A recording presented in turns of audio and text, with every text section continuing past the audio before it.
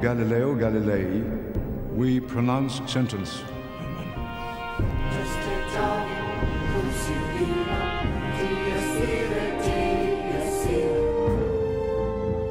It was a time of discord in the Christian world. Threatened by the Protestant Reformation, the Roman Catholic Church demanded strict adherence to its dogma, enforced by the violent threat of Inquisition.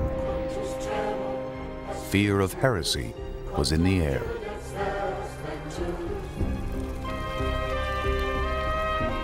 In this turbulent era, Galileo Galilei would become Europe's most celebrated scientist. He was so confident, he was such a brilliant writer, he was a tremendous wit. If there's any one single person who can be said to have created modern science, it's got to be Galileo. His early experiments laid the foundation for modern physics, and his observations revealed new truths about the universe. What we have in Galileo is a package, then, of somebody who is mechanically and practically very good. Somebody who is a great philosopher about nature, and somebody who is ambitious. But ambition drove Galileo to question the Church's view of the world and revolutionize our understanding of astronomy.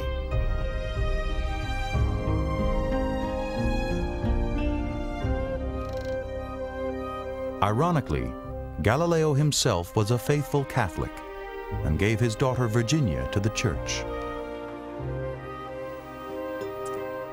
Joining the Sisters of St. Clare, she wrote letters to him, many of which survive today. They reveal a daughter's concern for the anguish of her father, whom the Church had silenced as a heretic and imprisoned in his own home.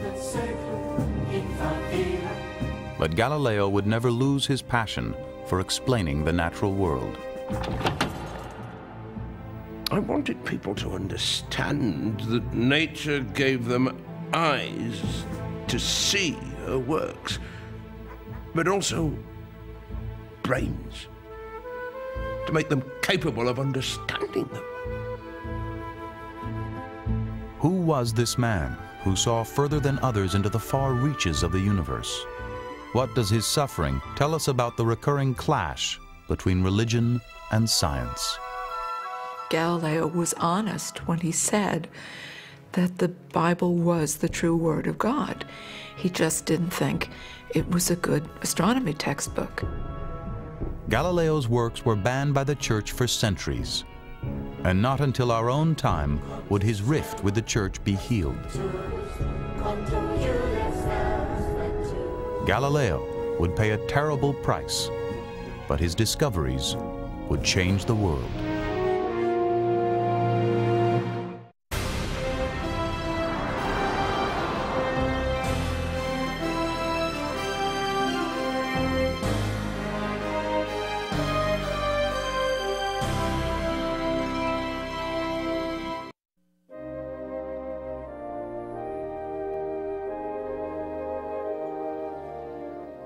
Galileo was born into a world where each morning reaffirmed the common view that the sun moved around the earth.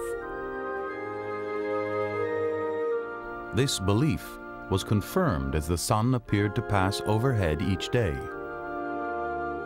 It was a view of the universe originally set out by the ancient philosopher Aristotle. In the center sat the static earth, the home of man. The sun was just one of many heavenly bodies which circled endlessly around it. Dissenting from this accepted worldview could prove hazardous. A statue of Father Giordano Bruno marks the site in Rome where he was burned alive for a host of unorthodox beliefs. The Vatican considered astronomy to be an investigation of God's work. The Church's universities had 7 basic subjects that you had to pass before you could go on to philosophy and theology. One of those subjects was astronomy. Studying the stars was a way of getting themselves out of the mundane world into a world that was more transcendent, a world that was beautiful, a world that was eternal.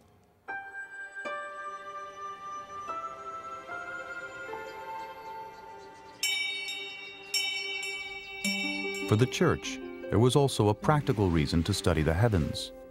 The sky was both a clock and a calendar.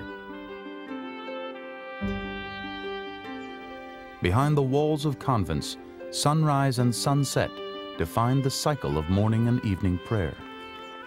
Each spring, the planting of the gardens would commence with the coming of the equinox.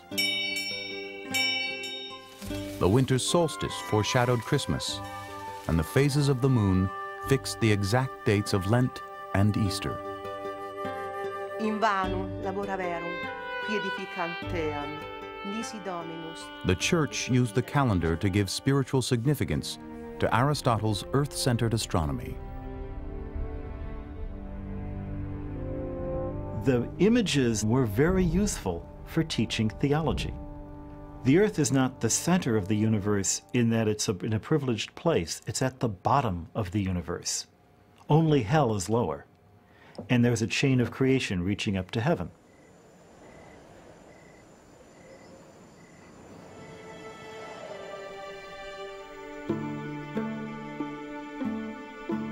As a young man, Galileo toyed briefly with the idea of becoming a priest. Instead, he entered the University of Pisa as a medical student in 1581. The curriculum at Pisa was prescribed by the Jesuit authorities in Rome. Even the anatomy diagrams in Galileo's textbooks had to be approved by the Jesuits. Galileo left medicine behind after only a few months and began instead to study mathematics. Among the many writings he left behind is an eloquent tribute to the power of mathematics to illuminate the world. This grand book, The Universe, could only be understood if one learned to comprehend the language and the alphabet in which it is composed. That is, the language of mathematics, triangles and circles and geometric figures, without which it was impossible, humanly impossible to understand a word of it. Without it, one wandered as in a dark labyrinth. It's so confusing, the world. Where do we find truth? Where is the real truth? And there was a sort of consensus, which Galileo felt very deeply, that in mathematics you had real truth. If there was anywhere where human beings could think like God, it was when they were thinking about mathematics. So let's combine precise observation of nature, and let's apply that one technique of thought which we know God will share with us, which is mathematics, and let's put the two together, and then we will have a really secure foundation on which we can study things. Galileo brought his mathematical studies to the University of Padua, 40 miles from Venice, far enough from Rome to be beyond the influence of the Jesuits and their officially approved curriculum. And Padua itself was a university. It was founded in 1222 by breakaway students. It wasn't chartered by a king or by a pope. It was absolutely free and had the Free Republic of Venice as its supervisor. So getting a job in Padua was as close to getting academic freedom as you could want, certainly in Italy and probably rather uniquely in Europe. The city of Venice was just a ferry ride from Padua, and it was here that the young professor spent many holidays. Galileo began a liaison with a Venetian woman named Marina Gamba. Little is known about her, but she was far from Galileo's social equal. The affair made his life complicated, but was not unusual, even among faithful Catholics. Yes, he loved to have a good time. He enjoyed his wine. He enjoyed many forms of pleasure. But that didn't make him a bad Catholic, especially at a time when even the popes had illegitimate children. Galileo himself had 3 illegitimate children. The eldest, Virginia, was born in 1600. The birth records in Padua say that she was born of fornication. Because Galileo was not married to her mother, they didn't live together. I suppose he might have lived with her if he'd wanted to, but his house was full of students and he worked at odd hours, so he didn't really keep his mistress or his children in the house where he lived. Despite these complications, Galileo thrived in the free air of Padua, becoming an ambitious scholar. Always fascinated by new devices, Galileo heard that a craftsman from the Netherlands had found a new use for common eyeglass lenses. The first telescope to reach Venice was a toy, a novelty, built to amuse partygoers. Spectacles, compared to telescopes, are very low tech, but they had been around for several hundred years. It was only when lenses became available in certain range of strengths that one could take the weakest convex lens and combine it with the strongest concave lens and get an appreciable magnifying effect. Galileo set out to turn the Dutchman's toy into a useful device. Hearing reports of a new invention from a lens maker in Holland, I determined to fashion a device for myself and was able to make considerable improvements in it. Galileo realized that spectacle makers could not give him the lenses that he needed in order to make this device more powerful. They just weren't good enough, and they weren't the right strength. And so, in order to improve the instrument, he had to teach himself to grind lenses. And that is extremely difficult, and it certainly was in 1610. At first, Galileo was only interested in the optics of the telescope. With his improved lenses, he increased its power tenfold. But his lenses did more than magnify. By reshaping these pieces of glass, Galileo would eventually reshape our view of the world. With his telescope, Galileo first set out to make some money.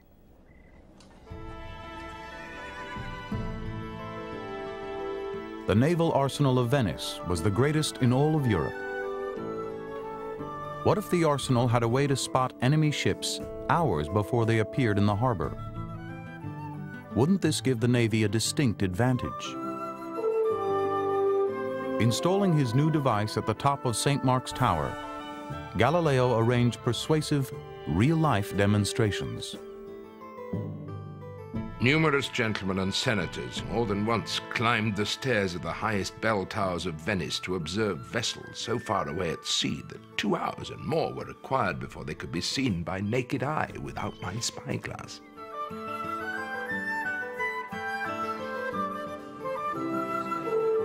From within the Venetian Senate came a handsome order for Galileo to supply the arsenal with spyglasses. Galileo was given a generous lifetime salary for his service to the Republic. Part scientist and part self-promoter, for now, his future seemed bright. But soon, his telescope would launch a dispute which would threaten to destroy its creator.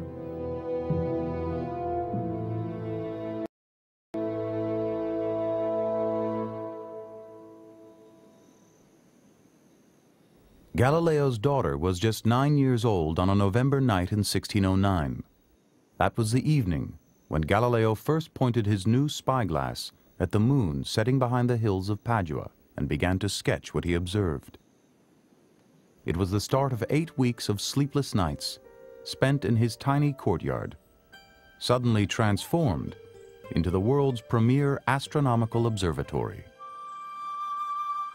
From my observations, I have been led to the opinion that the surface of the moon is not smooth, uniform, as a great number of philosophers believe it and the other heavenly bodies to be, but is uneven, rough, and full of cavities and prominences, being not unlike the face of the earth, relieved by chains of mountains and deep valleys. The moon Galileo saw was Earth-like, and he sketched its features with Earth-like detail. If the surface of a heavenly body resembled the Earth, perhaps the heavens and Earth were not as different as everyone thought. Galileo had observed the moon through a series of phases, and he apparently made some adaptations to his instrument and began exploring the planets. Now, Jupiter was the one that was in the most favorable position for observation. It was closest to the Earth at that particular point. And when Galileo looked at Jupiter, he saw 3 very bright little stars, invisible with the naked eye, on a line with Jupiter. And he remarked on that. He had no idea what they were. I mean, he thought that, of course, they were what they used to call fixed stars. In other words, the things that we call stars.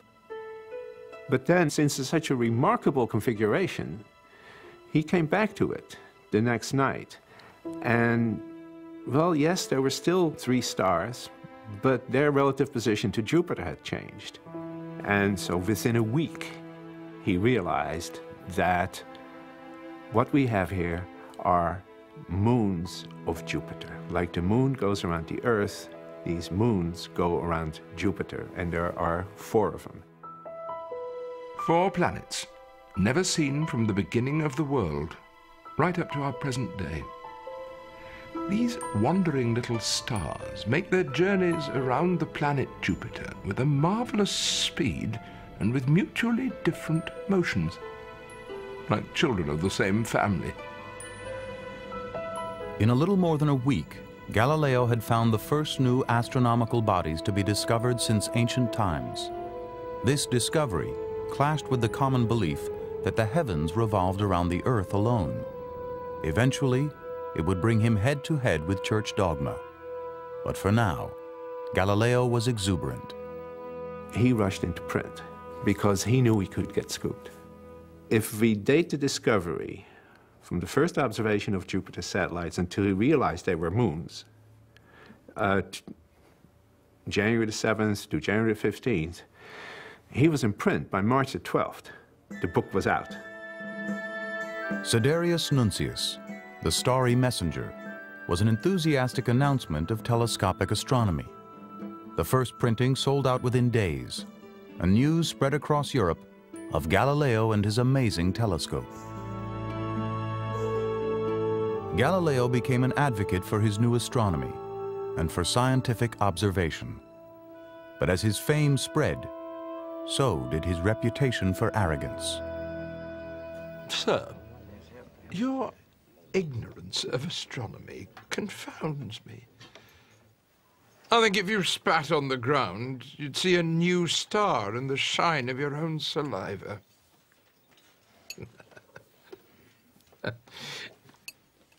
Well, as for you, my lord, I'm astonished that you persist in trying to prove something to me with the testimony of expert witnesses that I can perfectly well find out for myself with a simple experiment. See, witnesses are useful, of course, in difficult matters in the past. I mean, a judge might, for example, call a witness to establish whether Luigi stabbed Giovanni, but he's not going to call a witness to establish that Giovanni was stabbed at all because he's got the wound in front of him. Do you see? He could see it with his own eyes. Modesty never came easily to the young professor. I render grace to God that it has pleased him to make me alone the first observer of an admirable thing kept hidden all these ages. By making the invisible now visible, the telescope was starting to revolutionize astronomy. From ancient times, astronomers had tried to account for the observed motions of heavenly bodies by assuming that they were attached to transparent crystal spheres, rotating sphere within sphere. The Greek astronomer Ptolemy worked out the system in great detail to explain the motions of the sun, the moon, the stars, and the planets, all that could be seen with the naked eye. At the center of Ptolemy's intricate system sat the Earth, solid and unmoving. The Ptolemaic system was filled with ingenious geometrical devices. It made it possible for people to compute where the planets were to be, and this was useful, let us say, for astrology. It was useful if you just wanted to keep track of where things were in the sky. But it wasn't perfect. 60 years before the telescope, a Polish clergyman, Nicholas Copernicus, noticed that the calculations needed to predict the positions of the planets in the sky would be simplified if he assumed that the sun, rather than the Earth, were at the center of the universe. Copernicus described the sun as though on a royal throne, ruling the planets that circled around it. It was a wonderful system aesthetically. For decades after his book, most astronomers simply suspended judgment. The reason was that there was no observational evidence that the Earth moved. In fact, it seemed almost silly that the Earth moved. In the Copernican system, the Earth was never still. It had two separate motions, revolving around the sun each year and spinning on its axis once each day.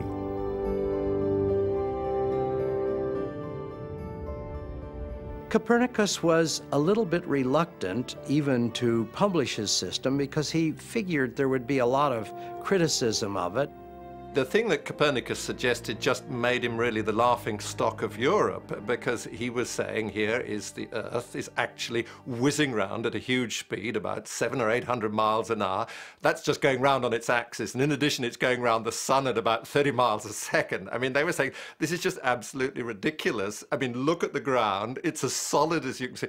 Clearly the Earth is not moving. Nothing could be more obvious than the fact that the Earth isn't moving. If it was moving, everything would be flying off it. I mean, church steeples would fall down, birds couldn't keep up with it, clouds would go disappearing over the western horizon and things like this.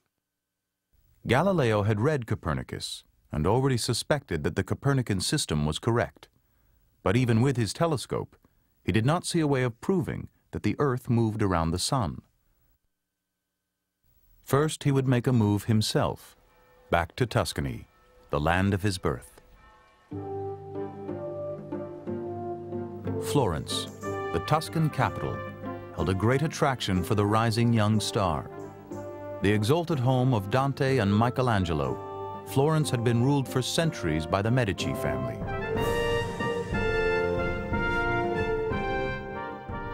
A source of great wealth and power, the family dominated banking and commerce and was influential in church matters. The spheres of the Medici coat of arms adorned palaces throughout the city. For Galileo, there could be no greater honor than to have as a patron Duke Cosimo de' Medici. Galileo is looking for social improvement, and he has tried several times to get patronage from de' Medici. And here, he sees his ticket. The Grand Duke of Tuscany is one of 4 brothers. Galileo has discovered 4 moons around Jupiter. Shrewdly wants to name him after his prospective Medici patrons. A copy of the Starry Messenger, Galileo's finest telescope, and a personal plea are dispatched to Florence. It is up to our sovereign whether I spend the rest of my days here in Venice or return to Florence. If I'm to return, I desire that your Highness shall give me leave and leisure without my being occupied in teaching. Finally, I desire of His Highness that in addition to the title of mathematician, he will annex the title of philosopher. Galileo points out how bad his position is at Padua, how he doesn't have any time for research, how he's overrun by students, and what he would like would be to serve a great ruler and to do research. A few weeks later, a letter was issued from the Medici offices at the Uffizi, inviting Galileo to join the Medici court as mathematician and philosopher. Here he would be at the center of Florentine intellectual and social life. Florentines were known for arguing about everything, having lively discussions, and that's what Galileo was about. And there was tremendous appeal for him, and even more status in being attached to the court of the Grand Duke. And there were friends of Galileo's who warned him that he wouldn't be as safe in his radical beliefs in Tuscany, that Venice had more of a sense of independence from the Pope than Tuscany had. The Medicis were rich and cultured, but they were also beholden to Rome. With strong ties to the Vatican, the family had produced many popes and cardinals. They could not have known the difficulties their new philosopher would bring upon himself. Leaving behind his mistress and his young son, Galileo placed his daughter Virginia and her younger sister Livia in the convent of San Matteo at Arcetri outside Florence. It was not unusual in Italy at that time to put young girls in a convent for safekeeping, to make sure they remained virgins, although it was no guarantee. But because Virginia was illegitimate, her chances for marriage were more complicated than they might have been. She would have needed a large dowry and the proper husband. And Galileo was not a wealthy man.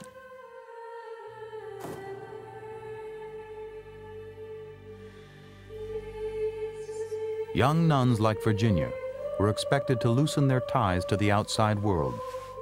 Even their families would be kept at a distance.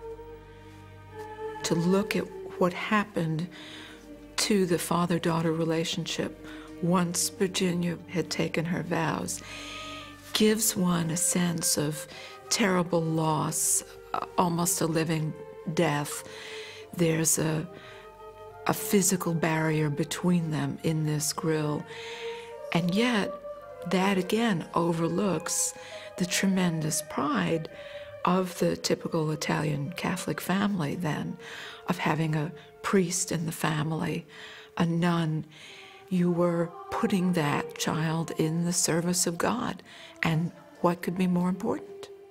I would not say that his placing his daughters in the convent was in any sense an act of faith on his part. In fact, it was an avenue of something to do with them, because after all, their mother had only been his mistress.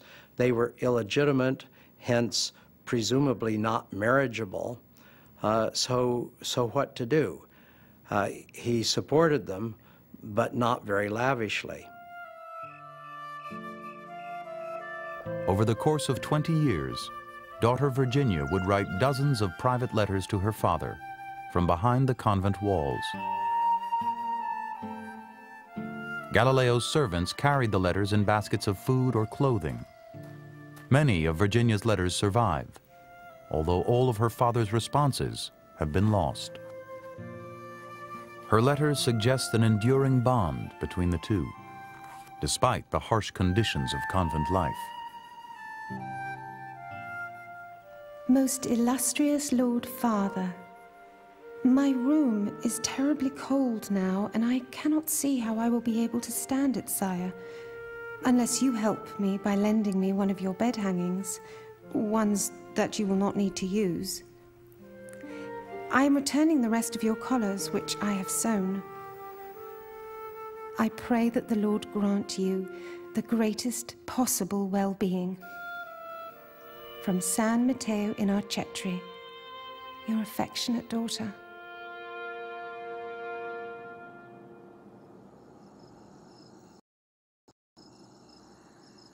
In contrast to his daughter's life, Galileo's was becoming more comfortable and secure enough to take a risk, even in the doctrinaire atmosphere of Florence. Galileo adopted the view that Copernicus was right. The sun, not the earth, was the center of our planetary system. Months passed as he struggled for a way to prove it. For him, Demonstration was the mark of science. For something to count as a scientific claim, it had to be demonstrated. It had to be conclusively shown to be the case. Anything short of that was called conjecture or opinion. While he searched for a demonstration, a letter arrived from one of his followers, Benedetto Castelli, suggesting that the planet Venus could hold the key. My dear Galileo, if Copernicus is correct, and Venus revolves around the Sun rather than the Earth, it is clear that she would be seen not unlike the phases of the Moon, sometimes as crescent and sometimes not. Pray tell me, if with your wonderful telescopes you have noticed such an appearance? To the naked eye, Venus was just a point of light, but through his telescope, Galileo saw the planet as a disk. Over a period of months, Venus changed from a small disk to a larger crescent. Galileo immediately grasped that in a sun-centered system, this crescent would appear as Venus circled in an orbit between the Sun and the Earth. Venus must be revolving around the Sun rather than the Earth.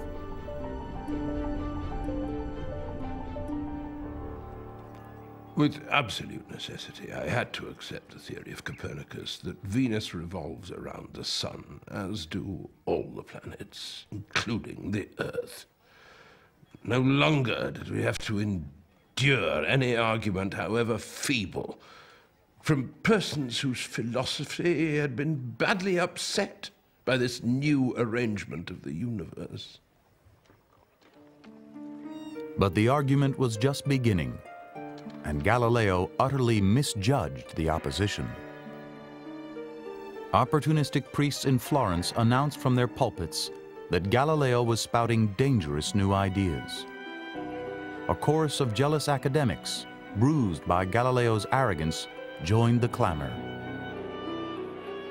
Galileo counted on his Medici patrons to protect him, but that protection started to erode when the Grand Duke Cosimo's mother began to have doubts. One of Galileo's young protégés was teaching mathematics and astronomy, Benedetto Castelli, and he got invited to one of the intellectual brunches that Cosimo's mother, the Grand Duchess Christina, was wont to put on. And so the conversation got around to these satellites of Jupiter. Galileo had named the moons of Jupiter for the Medici family, but the Grand Duchess questioned their authenticity. Are they real? Oh yes, said Castelli, even the Jesuits down in Rome have confirmed this. And then she switched the subject. She said, what about Copernicus? And what about Joshua at the Battle of Gibeon, when he commanded the sun and not the earth to stand still? In the book of Joshua, the Lord halts the movement of the sun, allowing the Israelites a bit more daylight to defeat their enemies. This and a half dozen other biblical passages seem to suggest that it was the sun which moved, not the earth. The Grand Duchess Christina worried that her new court philosopher was contradicting the Bible. Galileo answered Madama Christina with a letter that went far beyond astronomy. Yeah, I agreed with Madama Christina that the Holy Scripture never lies. That the decrees contained therein are absolutely true and inviolable. Now, I should have added that though the Scripture never errs, its interpreters and expounders are liable to err in many things when they base themselves always on the literal meaning of the words. Galileo was honest when he said that if the Bible seemed to say something different from what science said, then you had just misinterpreted the Bible. Well, I believe that the Holy Writ exists in order to persuade men of the truths necessary for salvation. It is not necessary that the same God that gave us our speech and our senses, our intellects, would have us put aside those things. Particularly in the case of science, where it's not the smallest mention in the Holy Bible. I mean, if the sacred scribes meant to teach men astronomy, then why did they leave it out? Galileo's outspoken letter to Madama Christina, intended to resolve the discrepancies between science and the Bible, came to be seen as an assault on the Bible itself. And that letter gets circulated, and local priests read it, and they're outraged, and they're sending copies to Rome, and they're saying to people at the Inquisition, you should investigate Galileo, you should do something about this guy's a heretic. Galileo surely knew what could happen to heretics when the cardinals of the Inquisition organized to purify society by combating heresy. Much of their work was the banning of books, but the Inquisition also had the powers of both torture and execution. Rome's dungeons had seen the end of many heretics, including the infamous Giordano Bruno, fallen priest and occult dabbler in science.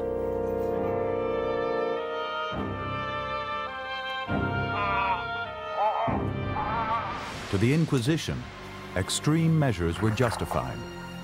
Whatever pain was inflicted to save the soul of a heretic was nothing compared to the pain of eternal damnation.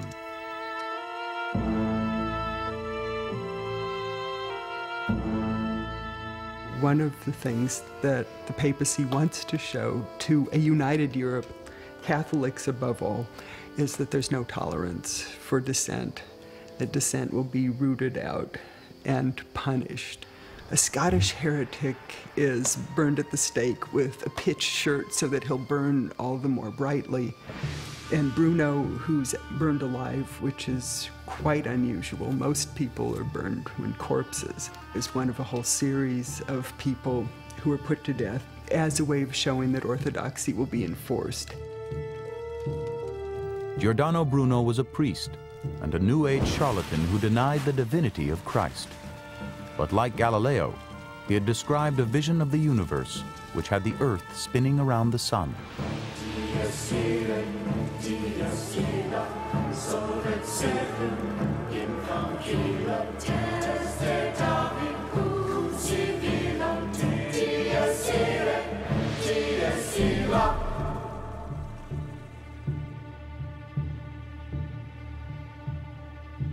There's been a lot of different views as to how much the Bruno parallel weighed on Galileo. Undoubtedly, it must have had some influence. He realized, of course, what had happened to Bruno.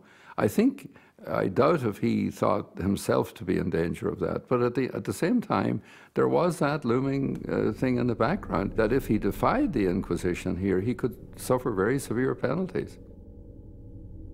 Behind Bruno's execution was Rome's greatest inquisitor, the hammer of heretics, Roberto Cardinal Bellarmine. Now, years later, this same Cardinal Bellarmine was receiving reports about Galileo. Church theologians have been alert to the possible implications of what Galileo is doing. And there is slowly somewhat of a Galileo file building in Rome, in the Inquisition.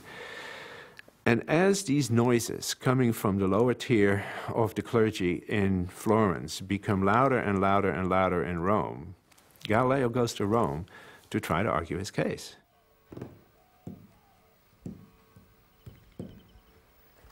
I decided to stand openly alone on the theatre of the world, to bear witness to the sober truth. I believe that good philosophers, like eagles, fly alone, not in flocks, like starlings.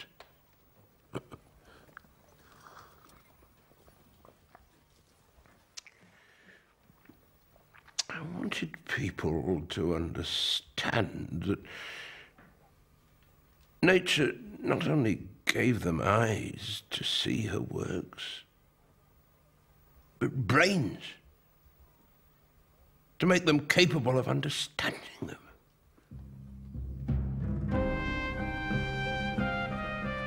Galileo journeyed to Rome in the winter of 1616.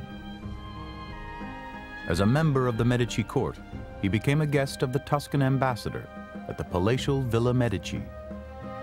Perched on a hill overlooking the city, from his balcony, Galileo could see the domes of the Vatican as he eagerly awaited his meeting with the Inquisitor, Cardinal Bellarmine. Galileo tended to overestimate his own powers of persuasion. He thought that if he could go down to Rome and talk to some of the hierarchy, he could easily persuade them to remain open on the question of, was the earth moving or was the earth fixed? Theologians listened as Galileo confidently made the case for Copernicus. Galileo was fully committed to the Copernican theory, and we mustn't see the church there as a monolith. I mean, he goes to see bishops and cardinals and theologians, and he argues his case, of course, very passionately. However, the Medici ambassador to the Vatican is writing home, listen, Galileo needs to be calm, to shut up, and not go around, arguing his case so much. In his letter, the ambassador worried that the Medici family might be drawn into an ugly controversy. Galileo is passionately involved in this fight of his, and he may well get himself in serious trouble, along with anyone who supports his views. This business is not a joke, and the man is staying here under our protection. He thought he could convince the more open-minded theologians in Rome of the merits of the Copernican doctrine. He thought also that he could convince them that the matter of astronomy was not a matter for theologians in the first place. And so even though he must have acutely known the powers and the dangers of opposing the Inquisition, he evidently thought his own powers of persuasion were such that he could bring them around to his view. But as he began talking up the Copernican system, he also raised alarm signals, and the conservatives in the Catholic Church decided that something had to be done. Galileo actually welcomed the chance to make his case to Cardinal Bellarmine. He had heard that Bellarmine had an interest in astronomy and was fascinated by the telescope.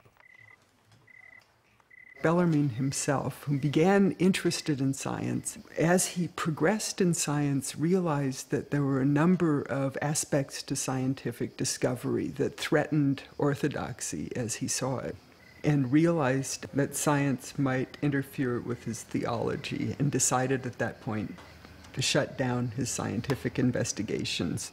And he made a personal choice to opt for piety rather than scientific curiosity, which never, I think, is a completely satisfactory solution. And it may explain some of his virulence in going after what he perceives as scientific heresy. The pious Cardinal Bellarmine had countenanced burning men alive, but he was ethereal and unworldly. Even the ruling families of Italy considered the cardinal a bit too saintly. For Galileo, counting on the influence of his Medici patrons, the cardinal's incorruptible piety was not good news. But Galileo never even had a chance to persuade Bellarmine. 3 days before his planned meeting with the cardinal, the Holy Office of the Inquisition met at the Collegio Romano to vote on the theories of Copernicus. The theologians get involved, and they're giving their professional opinion about this matter. And that professional opinion is that the proposition that the sun is the center of the world and that the earth is going around the sun are propositions that are, in view of the scriptures, heretical. The vote was 11-0. The hypothesis that the earth moved was foolish and absurd. The belief that the sun was the center of the world was a matter of formal heresy. Cardinal Bellarmine would use his meeting with Galileo to deliver the edict. Galileo will be told formally not to hold and defend the Copernican position. And what's more, in the decision it is stated that should Galileo refuse this order, he will be silenced. Galileo is forced to turn his back on Copernicus, whose work is added to the index of prohibited books.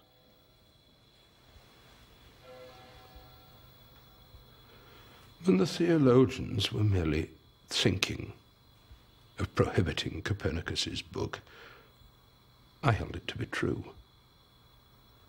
Then those learned gentlemen actually did prohibit the work, declaring its opinions to be false and contrary to Scripture,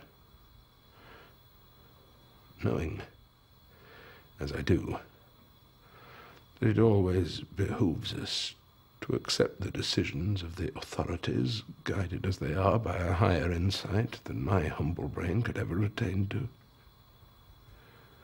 I declared my former defense to be merely a poetical conceit, a dream, a fancy of my own. A mere chimera.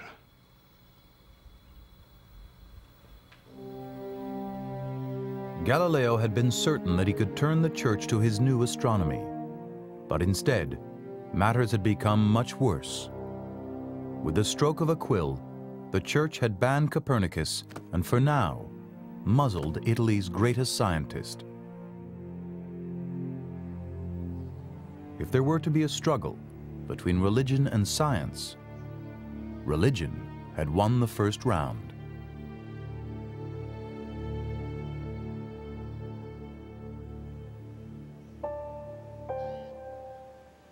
Only months after Galileo's collision with the church, his oldest daughter embraced one of its most ancient rituals.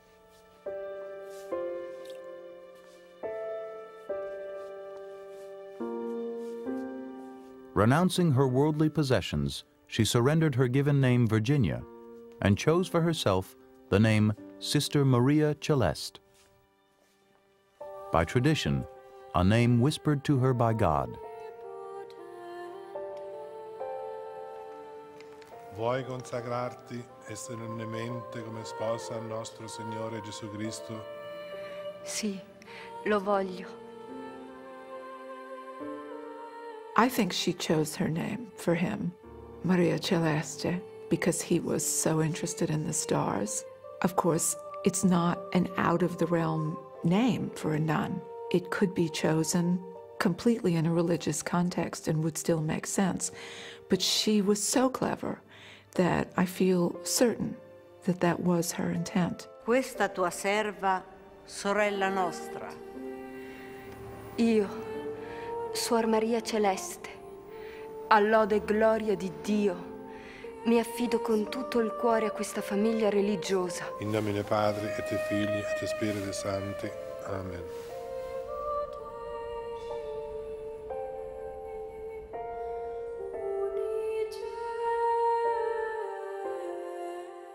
Although their lives were difficult, many of the intelligent young women actually chose the convent because they knew that would be the place they could think and write, and they had more status in society than they might have had even as married women with children.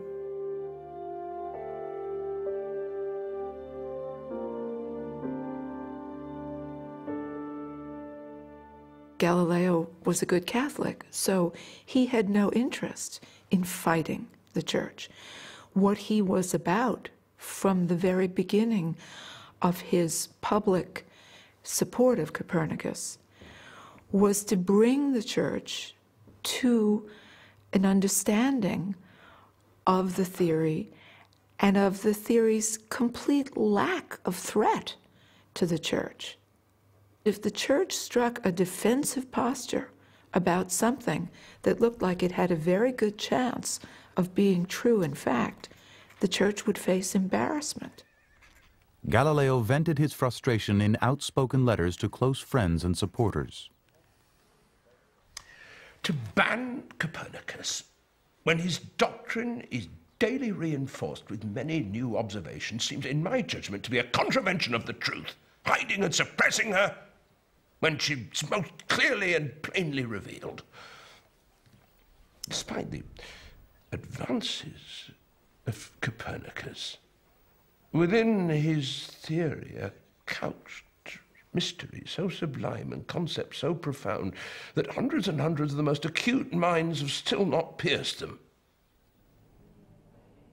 Cardinal Bellarmine may have slammed the door on Copernicus, but his philosophy left one small opening for Galileo to seize upon.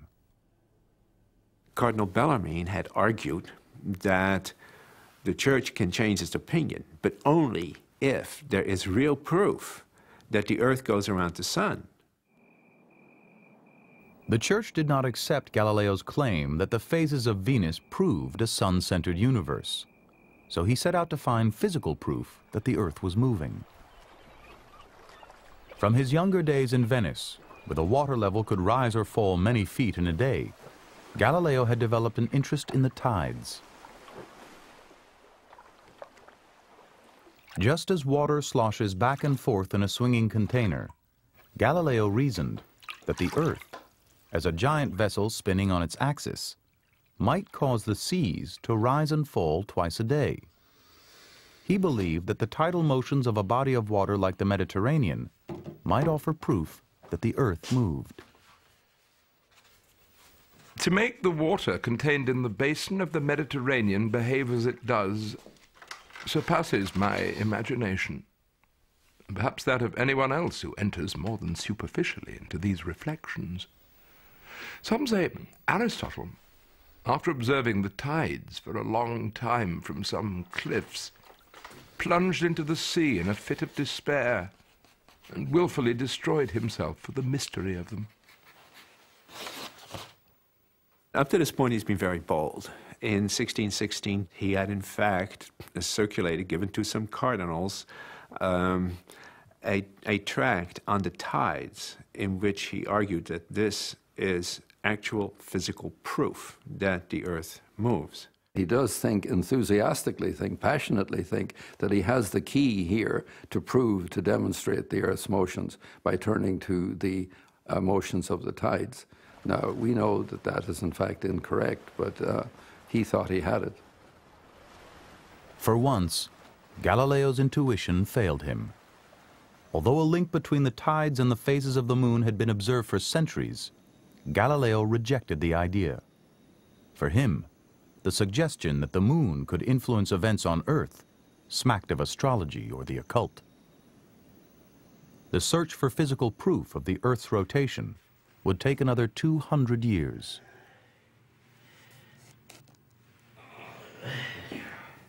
I don't know. What a beautiful expression that is. So candid in its honesty. Much better than the occult explanations offered by certain philosophers. The number of people that can reason well is much smaller than those that can reason badly. If reasoning were like hauling rocks, then several reasoners might be better than one, but reasoning isn't like hauling rocks. It's like racing, where a single galloping Barbary steed easily outruns 100 wagon-pulling horses.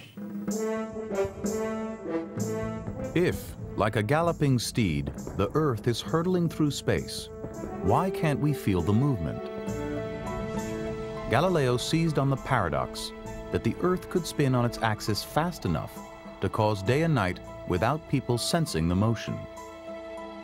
What is really exciting about Galileo, and you see it exactly the same in Einstein too, was the way he picked up what seemed to be an absolute impossibility. He said, we have this incredibly strong evidence that the Earth is not moving. Everything that our senses tell us is that the Earth is not moving. And yet Copernicus has got these rather strong arguments from astronomy to suggest that the Earth is moving. So then Galileo says, well, this actually should tell us something very deep about how nature works.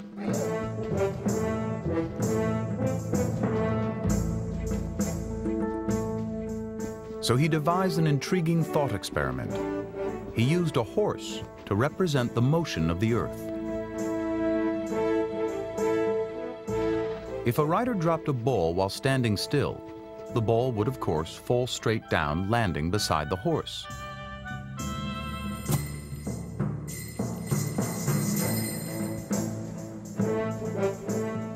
But what would happen if the same rider dropped the ball with the horse at full gallop?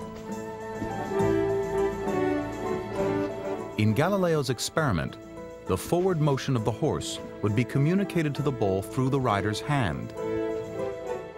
As the ball dropped, it would continue to move forward and would still land beside the horse, just as it had done when the horse stood still.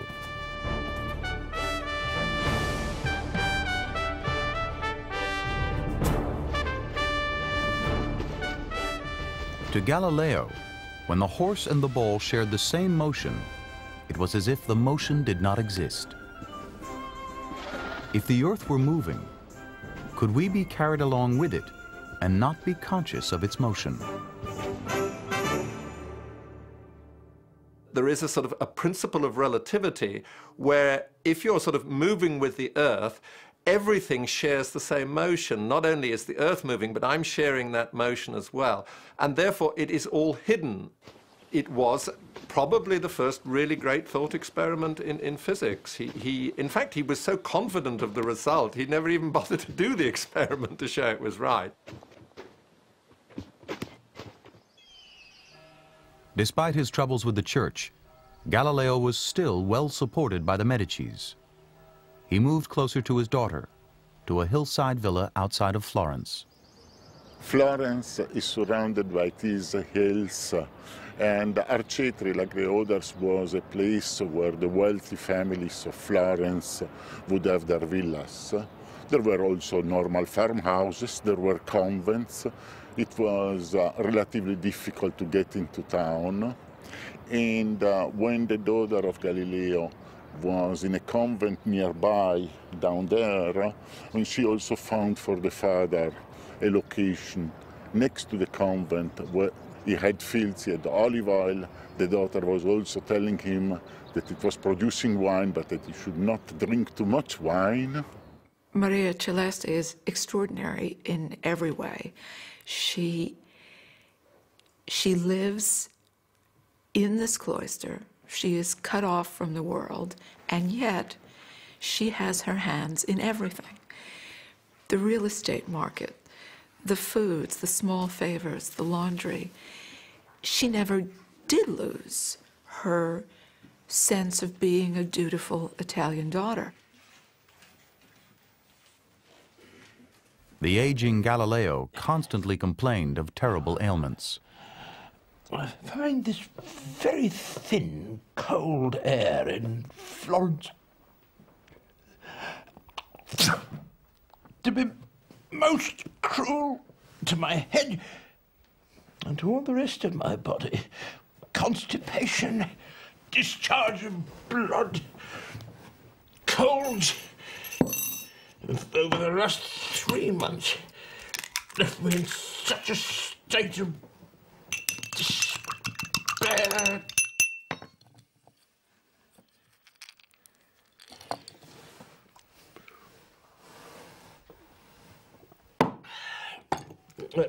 I'm practically confined to my room. No, to my bed, without the benefit of either sleep or rest.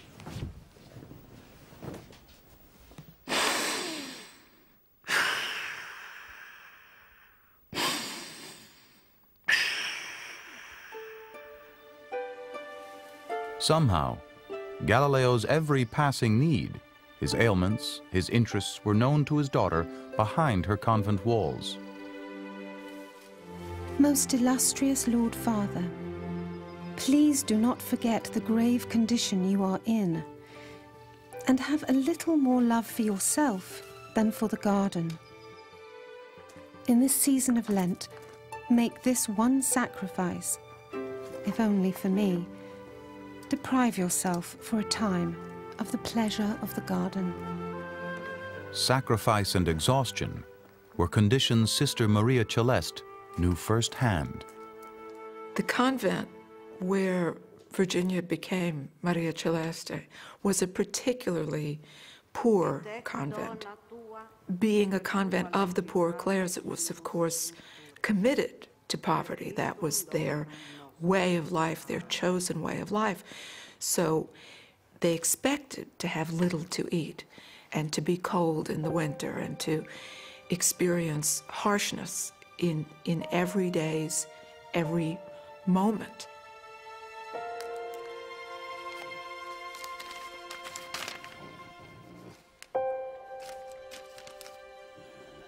Sire, I assure you that I am never vexed by boredom, but sooner by the hunger, caused, I believe, by the coldness of my stomach, which does not get the full complement of sleep it requires.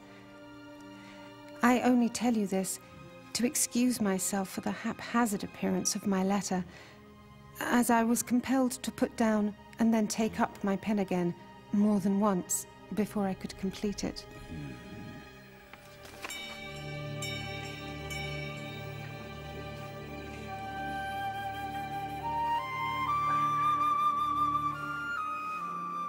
Maria Celeste is a bright personality. She's in a dark place. There's at least one nun who tries to kill herself in this convent. And yet, Maria Celeste always has a way of seeing the higher purpose, the higher good, that never fails her. Such graceful submission to the ways of the faith was not a path Galileo would follow. He could never emulate his daughter's obedience to the Church, even under the watchful eyes of the Inquisition.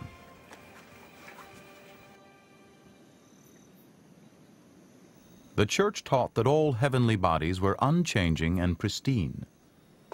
But Galileo's telescope continued to reveal a cosmos quite unlike the officially accepted truth.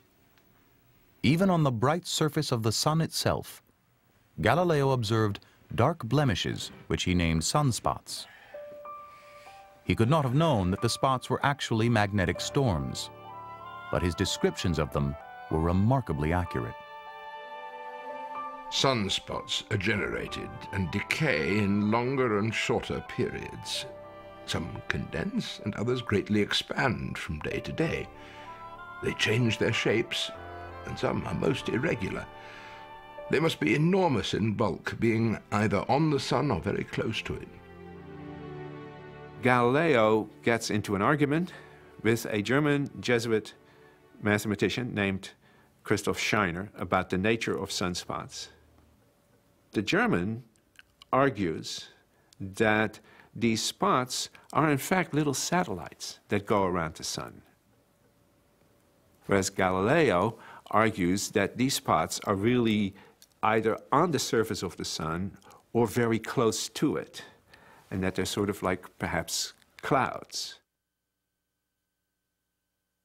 If the Jesuit were right, and the spots were independent satellites, then the surface of the sun would remain pristine, as doctrine demanded.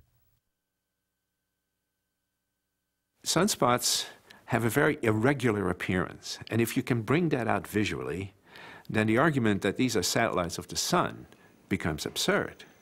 And so Galileo very carefully planned the publication of his letters of sunspots. They're all oriented properly so that you can see them from one day to the next, being sort of born on the sun and dying there. All of a sudden, in the middle of the sun, appears on one day a little spot, and the next day it grows, and then it grows some more, and then it slowly goes off the edge. clearly there were spots on the sun that are so irregularly shaped that they can't possibly be satellites. There is a visual essay in which you have uninterrupted views of sunspots. Galileo produced a series of intricate engravings recording the daily changes of his sunspots. The continuous movements of the blemishes suggested that the sun might actually rotate on its axis.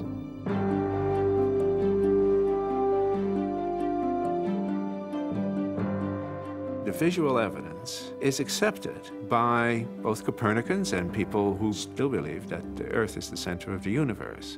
But it is the interpretation of that evidence. And more, you see these conservative astronomers then stretching. Because if you can say that these are satellites of the sun, you can still say that the sun is perfect. Galileo knew that his adversaries were wrong. It didn't matter if the Jesuit mathematician wished the sun to be unblemished. Galileo had demonstrated real spots on the surface of the real sun.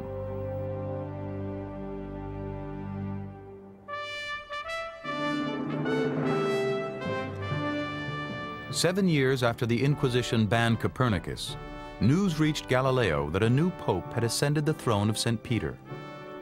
The College of Cardinals had chosen a member of a prominent Tuscan family, a man Galileo actually considered a friend. Maffeo Barberini would become Pope Urban VIII.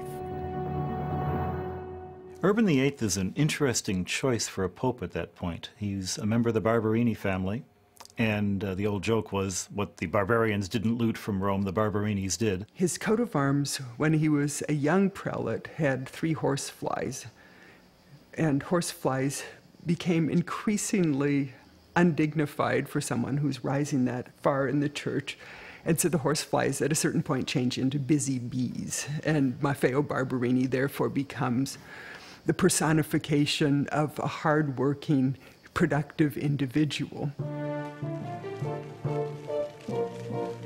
Everything that you see that is a sign of the beautiful Renaissance Rome was either started, continued, or inspired by what Urban VIII had done. At the bottom of the Via Veneto, you have a fountain with 3 Barberini bees, reminding you which pope gave you this water fountain, and also reminding you that you shouldn't be just lounging around at the fountain. You should be making like the bee and producing honey. The new pope was a great fan of Galileo, who had written poems to Galileo, and all of a sudden, then, the situation appeared very different from the way it did in 1616. When news of Urban VIII's elevation reached her convent, Maria Celeste hoped that her father's silencing at the hands of the Church would be over. Galileo secretly shared a letter he received from his old friend, the Pope. Father, the happiness I derived from the letter written to you by the Supreme Pontiff was indescribable.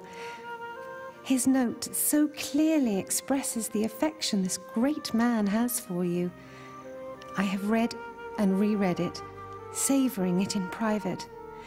And here I return it to you as you insist, without having shown it to anyone.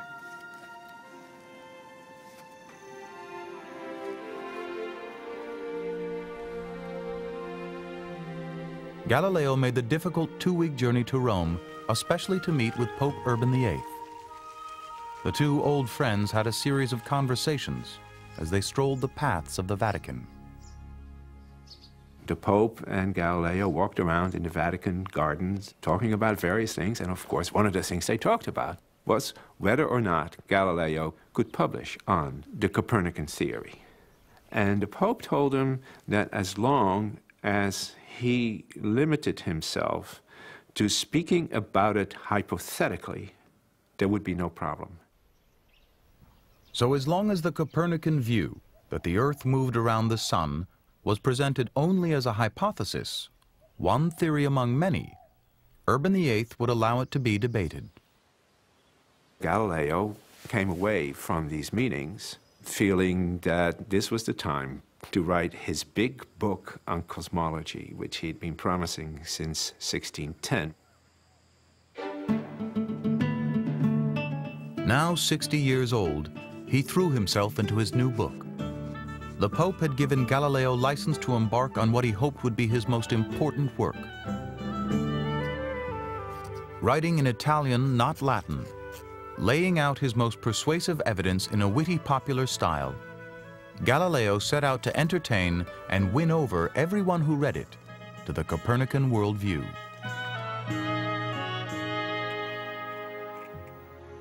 Maria Celeste's letters suggest that her father permitted her to read his unfinished manuscript. There seems to be a genuine interest on her part in his work. Of course, she's self-denigrating. She always says, "I'd love to see what you're writing if you think I could understand it. And of course, I'll promise not to talk about it to anyone else." So they have an intimacy on the work level. And possibly the most interesting thing that comes out of the letters is this strong indication that when he's working on the dialogue, their back and forth starts to include something called cuttings, which are obviously pieces of a manuscript. And it seems that she is the one who's actually preparing the manuscript. Months of writing stretched on as sickness interrupted his work. Finally, after 5 years, the end was in sight.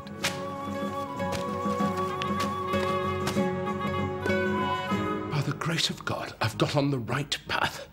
The book will be quite large and full of novelties, which, by writing it in the manner of a dialogue, I can introduce without affectation or drudgery. If I can just survive this winter, I shall bring it to an end and publish it immediately. Galileo finished his great book on Christmas Eve, 1629. It was called Dialogue on the Two Chief Systems of the World. It is a rhetorical masterpiece. Galileo explains the new view of the world. It is a debate about the world systems. Is the sun the center of the universe? Or is the earth the center of the universe? He brings forward all his wonderful discoveries with the telescope, and you're just pulled along by this narrative. Galileo creates 3 spirited characters, noblemen of Venice. The first character, the host, prompts a debate between his 2 talkative guests. One of the visitors clearly speaks up for Copernicus and Galileo, but the other guest, Simplicio, the simpleton, is a comic foil, mouthing the Church's doctrines on science and philosophy. Galileo got permission from a friendly censor to publish his book in Florence. He knew the censors in Rome would be much more difficult to persuade. He dispatched a handful of copies to the Vatican. But before he could hear the result, Florence was hit with a terrible catastrophe.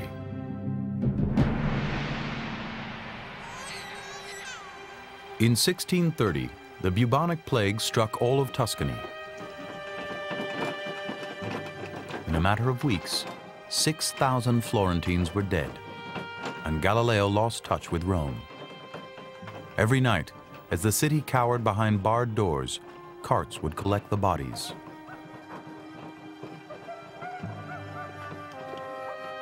Physicians wandered the streets in masks, stuffed with straw to protect them from contagion.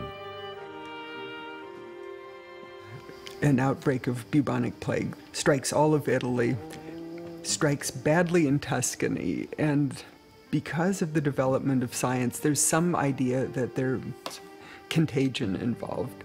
And so there are attempts by the Grand Duchy of Tuscany, which is a pretty centralized governmental system, to establish quarantines, often in terms that we'd find inhuman, sealing up people's houses. Chiudi questa casa, non c'è più niente da fare.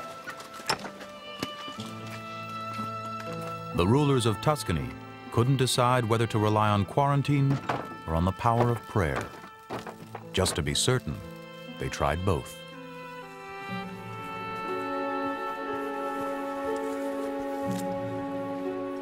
Parading the Madonna of Impruneta around the city is a way of invoking her divine aid. And of course, having a religious procession somewhat militates against the effect of quarantine. You hope that faith will override what looks like the law of nature. The Magistry of Public Health enlisted the help of Maria Celeste's convent. Praying for the rest of the world really had importance, and the nuns knew that. And in fact, during the plague, they were specifically commissioned to pray 2 at a time for 40 days, round the clock. And that was considered one of the most active interventions that could be made against the plague. Maria Celeste worried about her aging father. As the convent's apothecary, she prepared a medication for him, hoping to shield him from infection. Put your faith in this remedy, sire. It is held together with honey. Take it once every morning in a dose about the size of a walnut, followed by a taste of Greek wine. The Magistry of Health claims it provides a marvelous defense. Please use every possible precaution to protect yourself from the danger. Washing linens in boiling vinegar was seen to provide a measure of defense, although no one knew the reason why. The sisters' cloistered isolation became a benefit, and the infection passed them by. The next spring, the epidemic had subsided enough to permit limited communication with the rest of Italy. For months, Galileo heard nothing from the Roman censors. Had his manuscript been lost in quarantine? Had his work been stolen? The Florentine censor had endorsed the book, but Galileo needed the approval of Rome. The father told me more than once that tears came into his eyes when he was reading. And he acknowledged that I should be begged to publish such a book. Meanwhile, it sits in the corner, and my life wastes away.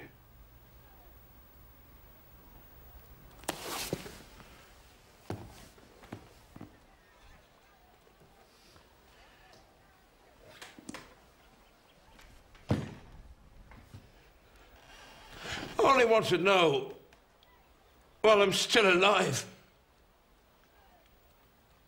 what is the outcome of all my hard work?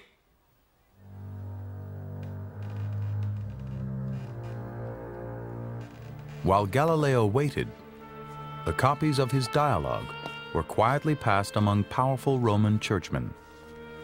But curiously, Galileo's great admirer, the Pope, may not have actually read it. Instead, Urban VIII heard rumors that Galileo had put his words into the mouth of a fool.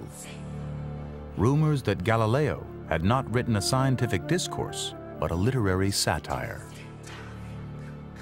What Galileo's doing is writing a work of great literature. He wrote it as a dialogue so that it would be both a scientific and a literary work, and is expecting that this most cultured, cosmopolitan, and progressive of popes will appreciate it, forgetting probably temporarily that in the end of this beautiful rhetorical production, there's a rather grievous insult.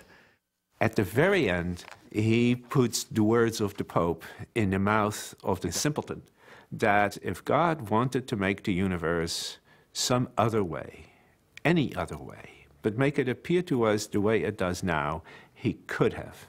And therefore, none of these arguments about whether the sun is the center or whether the earth is the center can be definitive. Years earlier, when he had strolled through the Vatican gardens with Galileo, the Pope had made the very same argument, saying that the works of God can be beyond human understanding. Urban's advisors persuaded him that he had been the model for Simplicio and that he was being made a fool. Urban took a very angry view of the book, and the two never spoke again. The Pope convened a special commission to look at the Galileo case, to look at the manuscript, and that commission recommended that a process by the Inquisition. The Inquisition served a paper on Galileo, ordering him to appear in Rome the coming October.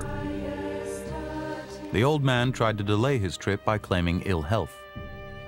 By Christmas, Galileo was again ordered to appear. He could come voluntarily, or he could come in chains. As he arranged to leave Florence, Galileo's daughter sought to prepare him for his ordeal. Father, I beseech you not to grasp the knife of these current troubles by its sharp edge, but rather, seizing it by the blunt side, use it to cut out all the imperfections you may recognize in yourself and arrive at an awareness of the vanity and fallacy of all earthly things. In Rome, Galileo again could see the Vatican from the windows of the Tuscan embassy. But for months, his summons to the Inquisition did not appear. His trial order finally arrived in April. Like most such proceedings, Galileo's was conducted with strict formality and perfect civility.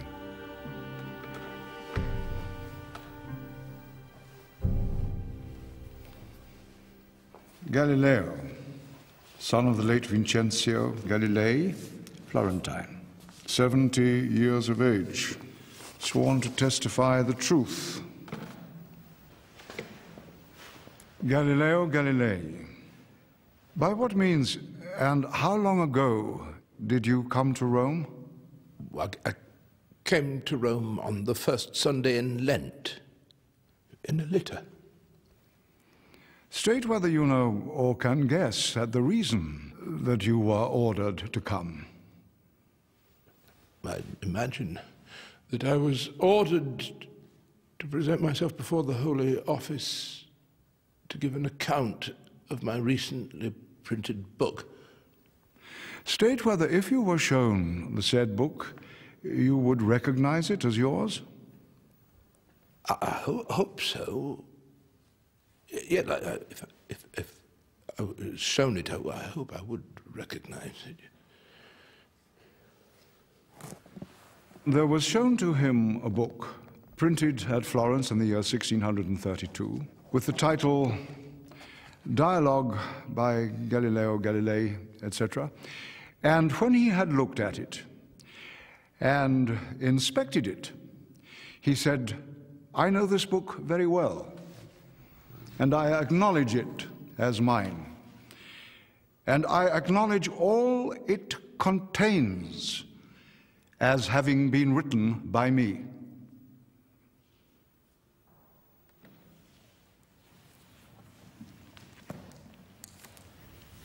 The Inquisition limited the trial to two simple questions of fact.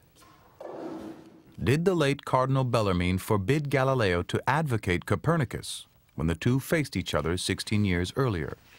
And had Galileo violated the Cardinal's injunction by writing his dialogue? Let Galileo state what the most eminent Cardinal Bellarmine told him about the decision of the Holy Congregation of the Index on a certain day in the year 1616. The Lord Cardinal Bellarmine informed me that the opinion of the stability of the sun and the motion of the earth was deemed to be repugnant to Holy Scripture. I believe the Cardinal notified me that it was possible to hold the opinion hypothetically, as Copernicus did. Can Galileo explain what is in his book, which he imagines was the reason for the order that he appeared before us?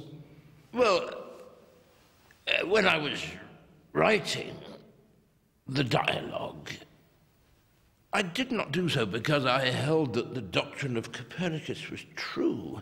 Instead, I set forth the astronomical reasons that could be advanced on either side of the debate. I tried to show that neither side of the argument has conclusive force to favor one opinion over the other. I do not now hold, and since the determination of Cardinal Bellarmine, I have not held the condemned opinion. All who read the dialogue could see that the defense of Copernicus was by far the stronger argument in the book. The character Simplicio, mouthing the words of Urban VIII, was really more satire than science. Galileo was forced into a position of false humility, and humility was never his style. With respect to the court, I've recently reread my dialogues after 3 years,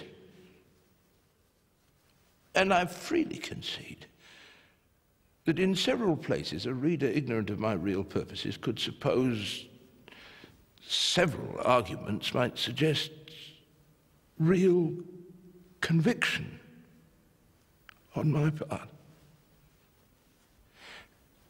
My error, I confess, was one of ambition, the natural inclination of most men with regard to their subtleties, to show themselves more skillful than other men in devising arguments in favor of propositions, even false propositions.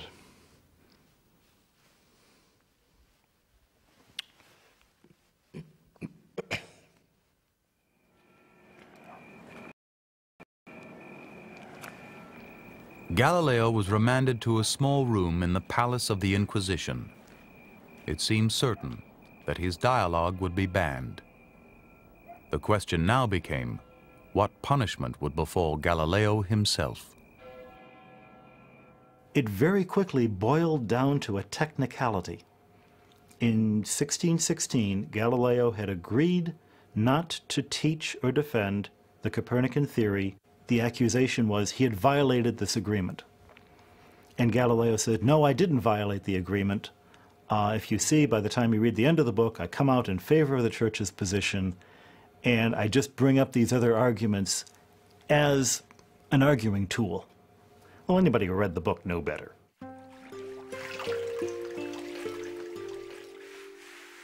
News of Galileo's confinement reached Maria Celeste, and she nervously sent off a letter of cautious advice, not knowing if it would ever get to her father.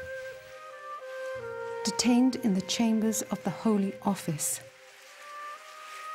I have given no hint of these difficulties to anyone else, wanting to keep the unpleasant news to myself. Father, now it is the time to avail yourself of that prudence which the Lord God has granted you.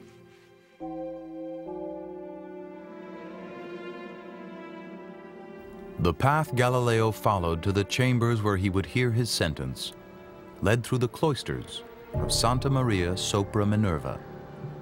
The walls and ceiling warned heretics what fate might await them. The people who were conducting the Inquisition hope that anybody who's coming into the Inquisition sees these scenes of people who've died in the correct faith, realize that they should use the courage of the martyrs to confront their own case, face their heresy squarely and go off to their punishment with a clean conscience because it's been brought back to orthodoxy.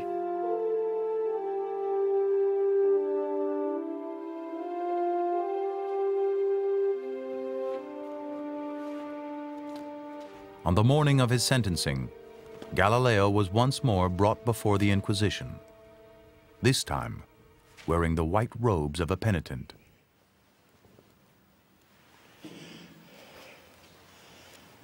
We pronounce sentence. We declare that you, Galileo Galilei, by reason of the matters detailed in this trial, have rendered yourself in the judgment of this holy office vehemently suspected of heresy, namely, having held and believed a doctrine which is false and contrary to Scripture, that the sun is the center of the world and does not move, that the earth is not the center of the world and does move. We condemn you to formal imprisonment in this holy office at our pleasure.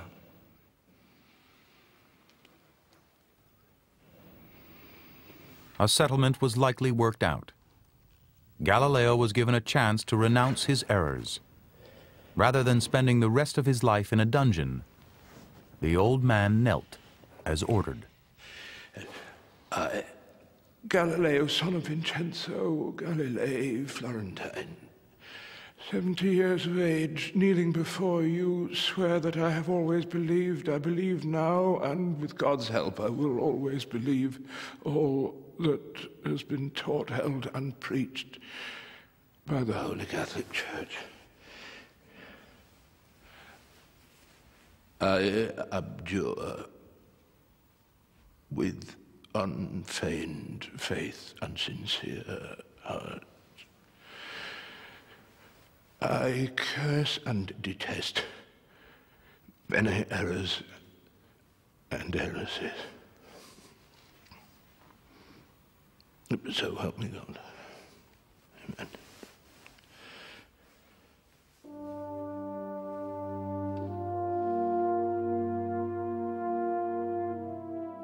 The trial of Galileo was over. Waiting in the Tuscan embassy, he would not know for months when he would be allowed to return home. Dialogue on the two chief systems of the world was added to the index of prohibited books. It would remain banned for the next 200 years. Galileo had believed that Pope Urban VIII would protect him from censure, but the Pope had not. Being the Pope is different from being the Cardinal. The Pope had many battles to fight, the most important being the Protestant Reformation. And there he was, the head of the Catholic Counter-Reformation.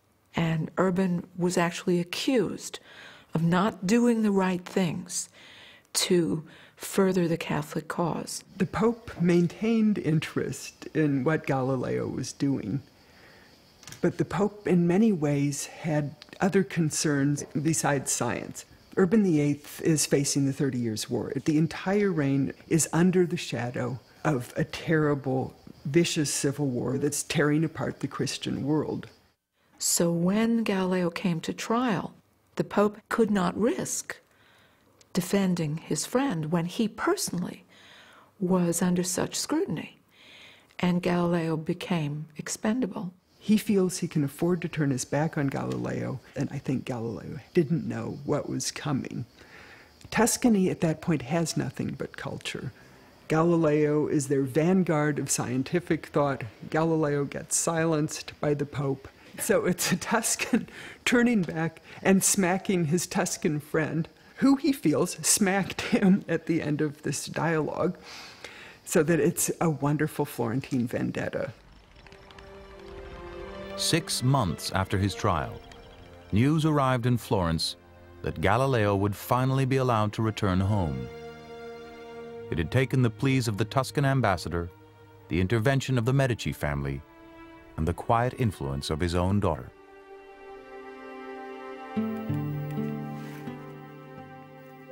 We are awaiting your arrival with great longing, and we cheer ourselves to see how the weather has cleared for your journey. Sire, my sudden joy is as great as it is unexpected.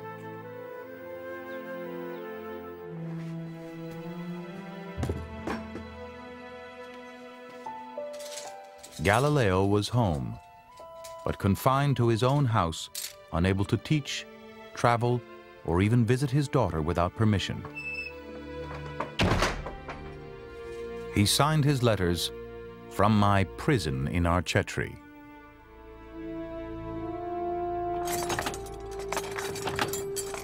He was under house arrest. He could not move without authorization, and also what he could do, what he could not do, was dictated by the church. Not so many years have passed since I was often received by cardinals and princes of the city who wanted to see only for a moment some of the things that I had observed. Latin orations were occasionally recited in honor of me, the Duke's mathematician, discoverer of new planets, eyewitness of wonders unknown to the ancient philosophers. But now,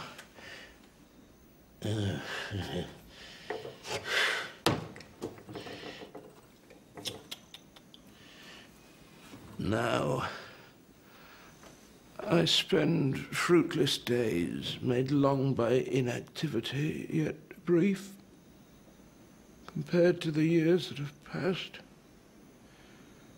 My only comfort, the memory of former friendships,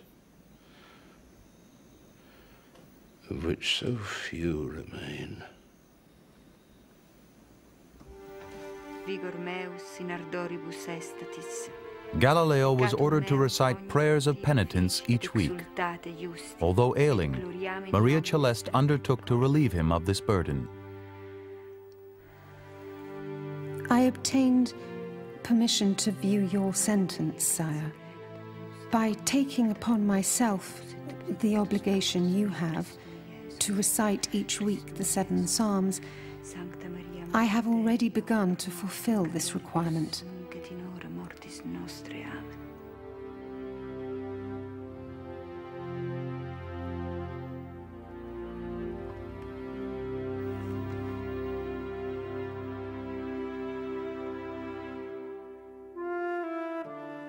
Had I been able to substitute myself in your punishment, I would accept a prison even stricter than this one in which I dwell, if by doing so I could set you again at liberty.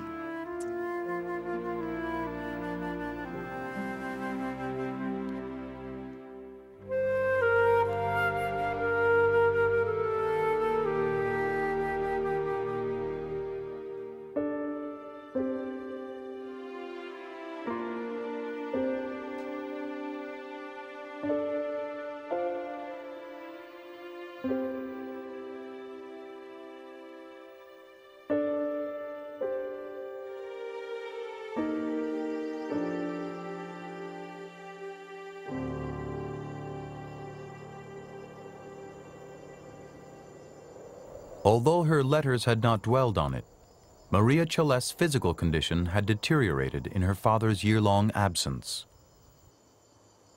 I think that during Galileo's trial and detention after the trial, he was too broken and too needy to realize the state she'd been reduced to. I am not very well, but by now I am so accustomed to poor health that I hardly think about it, as it pleases the Lord to keep testing me with some little pain or other. I thank him, and I pray that he grant you, sire, the greatest possible well-being. nostri, fructus ventris tui, Iesus. Santa Maria. At the end of March, news came that Maria Celeste was gravely ill with fever.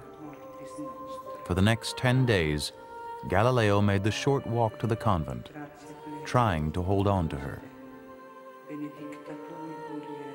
But late one night, she succumbed to dysentery, leaving the world at the age of 33.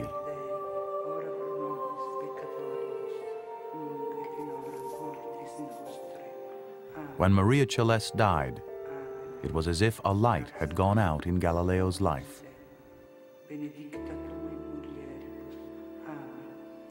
It was only when he got home, as he reports later in letters to colleagues, that he found her so weakened that she actually succumbed to a fairly common illness that need not have been fatal, but in her state proved to be fatal.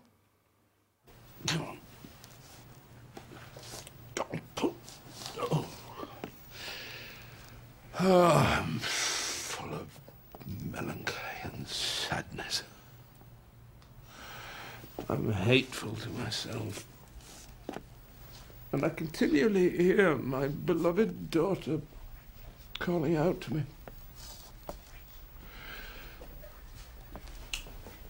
Maria Celeste suffered ill health during my absence. And she didn't look after herself. Go on, goodbye.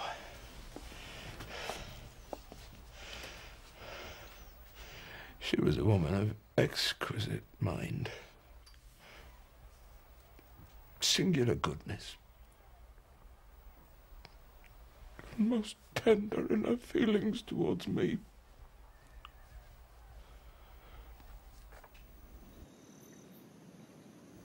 Dozens of Galileo's personal letters have survived, but not one of the letters he wrote to his daughter has ever been found. Today, we have only her side of their communication. It's a shame, it's really a shame, we don't have his letters to her. It's clear from her letters that she loves this man, and she cares about him, and she knows what it is to love another person. And we can only hope that this love was inspired by a similar affection on his side. We'll never know. Surely he answered her letters. There's no question about that, because all through hers runs a thread of, you asked me this, you told me that. So one can almost reconstruct what he said, but you can't hear how it sounded. What's tantalizing here is that it's also obvious that she saved all the letters, because she says that repeatedly. I keep them all, I reread them whenever I can, because this brings me great joy. So where are they? The most logical explanation is that when she died, the Mother Abbess would have burned them, buried them, done something, because Galileo's trial was such a recent memory.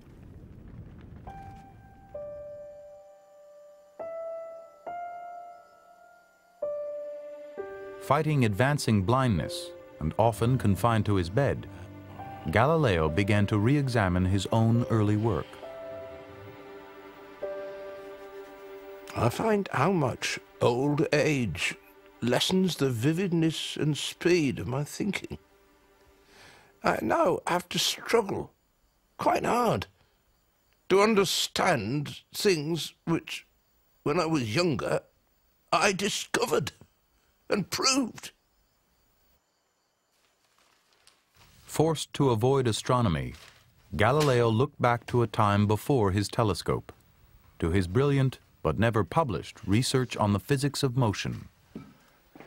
You get this extraordinary situation that he'd made these really great discoveries in the study of motion right back in about 1604, something like that, and he'd written it up in a Latin text back then.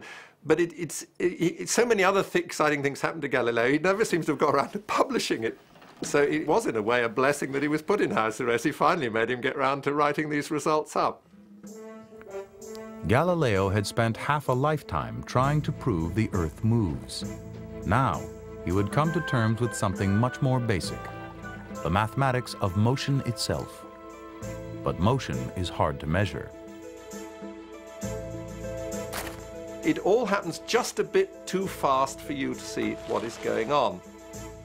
Galileo hit on this wonderful idea of slowing down the motion. So instead of trying to watch a thing falling, he rolled balls down very gentle slopes so that the speed built up very, very slowly. Galileo reasoned that as balls rolled down slopes, they would accelerate, just as they did in free fall, but more slowly. As a young man, Galileo had designed a very accurate inclined plane, one of the most important pieces of experimental apparatus in the history of science. Galileo left behind no plans for his inclined plane, but based on his experimental notes, Professor Roberto Caparelli is using what he believes to be Galileo's original design to discover how he was able to accurately measure acceleration. Galileo studied the inclined plane, slowing the motion of falling bodies until he was able to observe the phenomena.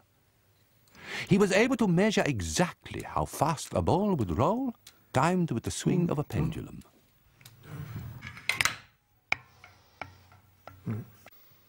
Galileo was sure that the steady acceleration must be governed by a mathematical rule. So he takes this very gentle inclined plane and he lets the ball roll down and he watches how that ball speeds up and he measures how far it goes in a certain time. And then he makes his first empirical discovery that if in the first unit of time it goes 1 unit of distance, in the next unit of time it travels 3 units of distance, and in the next 5, and then the next 7.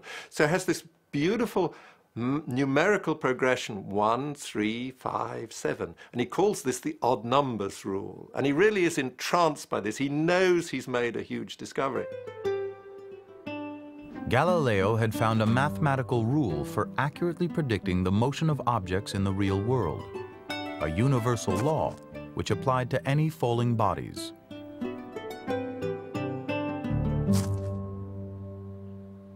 Underneath this beautiful empirical law that he found a deeper law, clearly a deeper law, using mathematical logic and deductions. And this was actually the key to all the later great successes, first of Newton and then of Einstein and all the other wonders of modern science. As a young man, Galileo had revolutionized astronomy. But at the age of 74, his last great book revolutionized the physics of motion. From the point of view of physics, his most important contribution is his discourse on the 2 new sciences. Indeed, it's that book that provides the real foundation for Isaac Newton. Within a generation, Newton had built on Galileo's work to devise a set of laws so complete that they could describe the motion of the planets in their orbits and how apples fall from trees.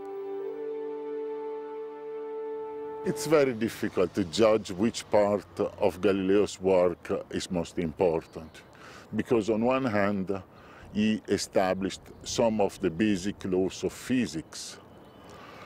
On the other hand, through his telescope, he first discovered or proved that actually the Earth is only one of the bodies of the universe. That those things we see at night are not just... Which Galileo felt very deeply, that in mathematics you had real truth. If there was anywhere where human beings could think like God, it was when they were thinking about mathematics. So let's combine precise observation of nature and let's apply that one technique of thought which we know God will share with us, which is mathematics, and let's put the 2 together, and then we will have a really secure foundation on which we can study things. Galileo brought his mathematical studies to the University of Padua, 40 miles from Venice, far enough from Rome to be beyond the influence of the Jesuits and their officially approved curriculum. And Padua itself was a university. It was founded in 1222 by breakaway students. It wasn't chartered by a king or by a pope. It was absolutely free and had the Free Republic of Venice as its supervisor. So getting a job in Padua was as close to getting academic freedom as you could want, certainly in Italy and probably rather uniquely in Europe. The city of Venice was just a ferry ride from Padua, and it was here that the young professor spent many holidays. Galileo began a liaison with a Venetian woman named Marina Gamba. Little is known about her, but she was far from Galileo's social equal. The affair made his life complicated, but was not unusual, even among faithful Catholics. Yes, he loved to have a good time. He enjoyed his wine. He enjoyed many forms of pleasure. But that didn't make him a bad Catholic, especially at a time when even the popes had illegitimate children. Galileo himself had 3 illegitimate children. The eldest, Virginia, was born in 1600. The birth records in Padua say that she was born of fornication. Because Galileo was not married to her mother, they didn't live together. I suppose he might have lived with her if he'd wanted to, but his house was full of students and he worked at odd hours, so he didn't really keep his mistress or his children in the house where he lived. Despite these complications, Galileo thrived in the free air of Padua, becoming an ambitious scholar. Always fascinated by new devices, Galileo heard that a craftsman from the Netherlands had found a new use for common eyeglass lenses. The first telescope to reach Venice was a toy, a novelty, built to amuse partygoers. Spectacles, compared to telescopes, are very low tech, but they had been around for several hundred years. It was only when lenses became available in certain range of strengths that one could take the weakest convex lens and combine it with the strongest concave lens and get an appreciable magnifying effect. Galileo set out to turn the Dutchman's toy into a useful device. Hearing reports of a new invention from a lens maker in Holland, I determined to fashion a device for myself and was able to make considerable improvements in it. Galileo realized that spectacle makers could not give him the lenses that he needed in order to make this device more powerful. They just weren't good enough, and they weren't the right strength. And so, in order to improve the instrument, he had to teach himself to grind lenses. And that is extremely difficult, and it certainly was in 1610.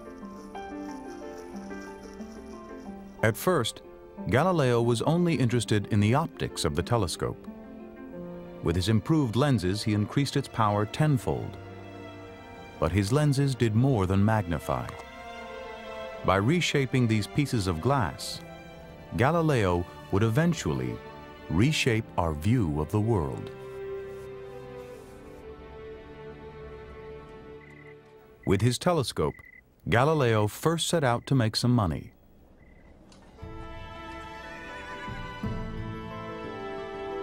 The naval arsenal of Venice was the greatest in all of Europe. What if the arsenal had a way to spot enemy ships hours before they appeared in the harbor? Wouldn't this give the Navy a distinct advantage? Installing his new device at the top of St. Mark's Tower, Galileo arranged persuasive, real-life demonstrations. Numerous gentlemen and senators more than once climbed the stairs of the highest bell towers of Venice to observe vessels so far away at sea that 2 hours and more were required before they could be seen by naked eye without my spyglass.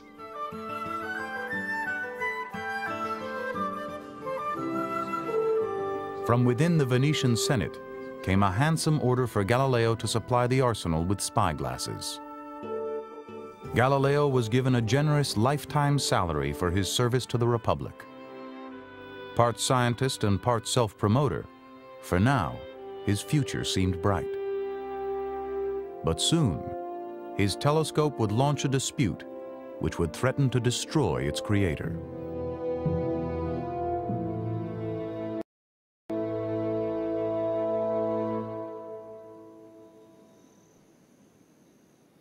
Galileo's daughter was just 9 years old on a November night in 1609. That was the evening when Galileo first pointed his new spyglass at the moon setting behind the hills of Padua and began to sketch what he observed. It was the start of 8 weeks of sleepless nights spent in his tiny courtyard, suddenly transformed into the world's premier astronomical observatory. From my observations, I've been led to the opinion that the surface of the moon is not smooth, uniform, as a great number of philosophers believe it and the other heavenly bodies to be, but is uneven, rough, and full of cavities and prominences, being not unlike the face of the earth, relieved by chains of mountains and deep valleys. The moon Galileo saw was Earth-like, and he sketched its features with Earth-like detail. If the surface of a heavenly body resembled the Earth, perhaps the heavens and Earth were not as different as everyone thought. Galileo had observed the moon through a series of phases, and he apparently made some adaptations to his instrument and began exploring the planets. Now, Jupiter was the one that was in the most favorable position for observation. It was closest to the Earth at that particular point. And when Galileo looked at Jupiter, he saw 3 very bright little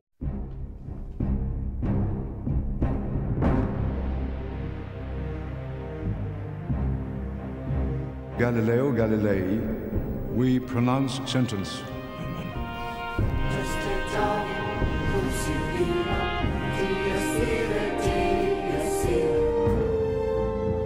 It was a time of discord in the Christian world.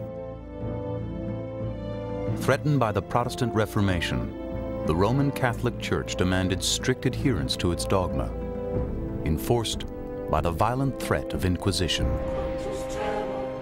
Fear of heresy was in the air.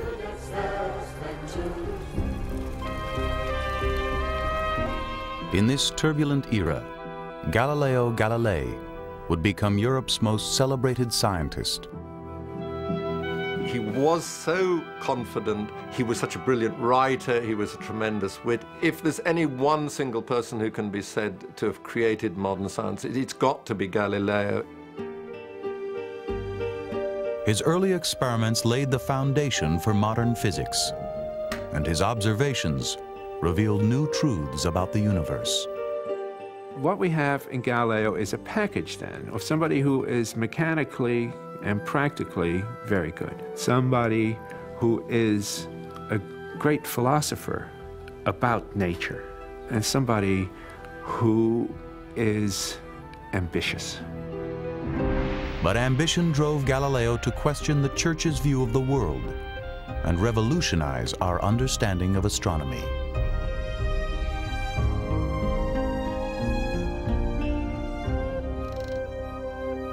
Ironically, Galileo himself was a faithful Catholic and gave his daughter Virginia to the Church. Joining the Sisters of St. Clare, she wrote letters to him, many of which survive today. They reveal a daughter's concern for the anguish of her father, whom the Church had silenced as a heretic and imprisoned in his own home. But Galileo would never lose his passion for explaining the natural world. I wanted people to understand that nature gave them eyes to see her works, but also brains to make them capable of understanding them. Who was this man who saw further than others into the far reaches of the universe? What does his suffering tell us about the recurring clash between religion and science? Galileo was honest when he said that the Bible was the true word of God. He just didn't think it was a good astronomy textbook. Galileo's works were banned by the Church for centuries, and not until our own time would his rift with the Church be healed. Galileo would pay a terrible price, but his discoveries would change the world.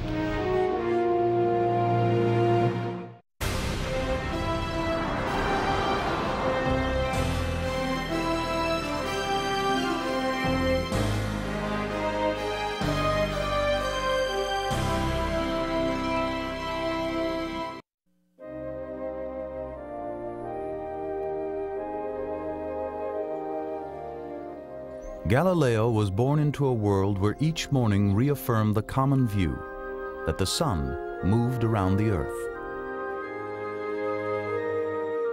This belief was confirmed as the sun appeared to pass overhead each day. It was a view of the universe originally set out by the ancient philosopher Aristotle.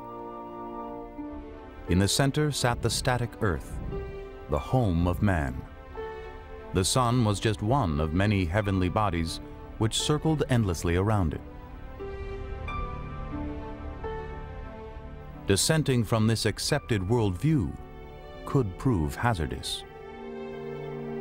A statue of Father Giordano Bruno marks the site in Rome where he was burned alive for a host of unorthodox beliefs. The Vatican considered astronomy to be an investigation of God's work. The church's universities had 7 basic subjects that you had to pass before you could go on to philosophy and theology. One of those subjects was astronomy. Studying the stars was a way of getting themselves out of the mundane world into a world that was more transcendent, a world that was beautiful, a world that was eternal.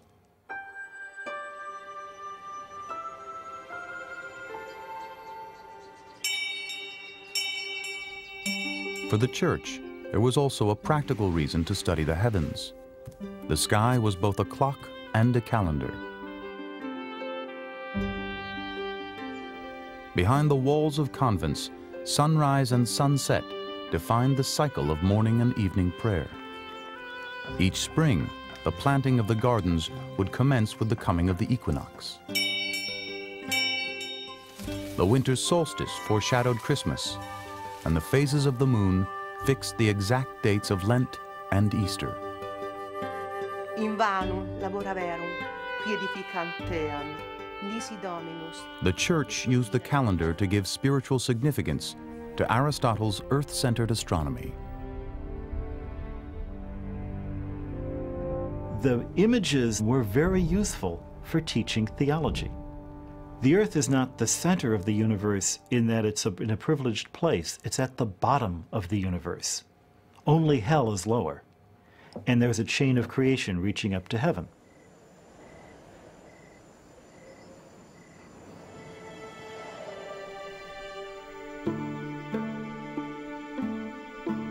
As a young man, Galileo toyed briefly with the idea of becoming a priest. Instead, he entered the University of Pisa as a medical student in 1581. The curriculum at Pisa was prescribed by the Jesuit authorities in Rome. Even the anatomy diagrams in Galileo's textbooks had to be approved by the Jesuits. Galileo left medicine behind after only a few months and began instead to study mathematics. Among the many writings he left behind is an eloquent tribute to the power of mathematics to illuminate the world. This grand book, the universe, could only be understood if one learned to comprehend the language and the alphabet in which it is composed. That is, the language of mathematics, triangles and circles and geometric figures, without which it was impossible, humanly impossible to understand a word of it. Without it, one wandered as in a dark labyrinth. It's so confusing, the world. Where do we find truth? Where is the real truth? And there was a sort of consensus. And whether I spend the rest of my days here in Venice or return to Florence. If I'm to return, I desire that your Highness shall give me leave and leisure without my being occupied in teaching. Finally, I desire of His Highness that in addition to the title of mathematician, he will annex the title of philosopher. Galileo points out how bad his position is at Padua, how he doesn't have any time for research, how he's overrun by students, and what he would like would be to serve a great ruler and to do research. A few weeks later, a letter was issued from the Medici offices at the Uffizi, inviting Galileo to join the Medici court as mathematician and philosopher. Here he would be at the center of Florentine intellectual and social life. Florentines were known for arguing about everything, having lively discussions, and that's what Galileo was about. And there was tremendous appeal for him, and even more status in being attached to the court of the Grand Duke. And there were friends of Galileo's who warned him that he wouldn't be as safe in his radical beliefs in Tuscany, that Venice had more of a sense of independence from the Pope than Tuscany had. The Medicis were rich and cultured, but they were also beholden to Rome. With strong ties to the Vatican, the family had produced many popes and cardinals. They could not have known the difficulties their new philosopher would bring upon himself. Leaving behind his mistress and his young son, Galileo placed his daughter Virginia and her younger sister Livia in the convent of San Matteo at Arcetri outside Florence. It was not unusual in Italy at that time to put young girls in a convent for safekeeping, to make sure they remained virgins, although it was no guarantee. But because Virginia was illegitimate, her chances for marriage were more complicated than they might have been. She would have needed a large dowry and the proper husband. And Galileo was not a wealthy man.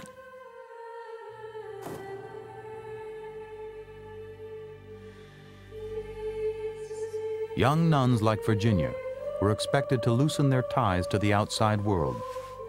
Even their families would be kept at a distance. To look at what happened to the father-daughter relationship once Virginia had taken her vows gives one a sense of terrible loss, almost a living death. There's a physical barrier between them in this grill. And yet, that again overlooks the tremendous pride of the typical Italian Catholic family then, of having a priest in the family, a nun. You were putting that child in the service of God, and what could be more important? I would not say that his placing his daughters in the convent was in any sense an act of faith on his part. In fact, it was an avenue of something to do with them, because after all, their mother had only been his mistress. They were illegitimate, hence presumably not marriageable. So what to do? He supported them, but not very lavishly. Over the course of 20 years, daughter Virginia would write dozens of private letters to her father from behind the convent walls. Galileo's servants carried the letters in baskets of food or clothing. Many of Virginia's letters survive, although all of her father's responses have been lost. Her letters suggest an enduring bond between the two, despite the harsh conditions of convent life.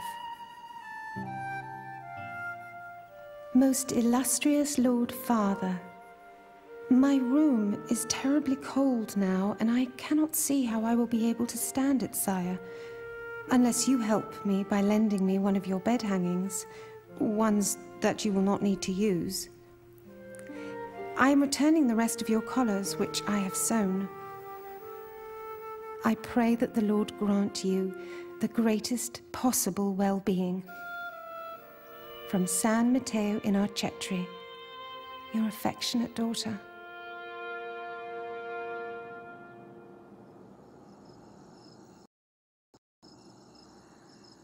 In contrast to his daughter's life, Galileo's was becoming more comfortable and secure enough to take a risk, even in the doctrinaire atmosphere of Florence.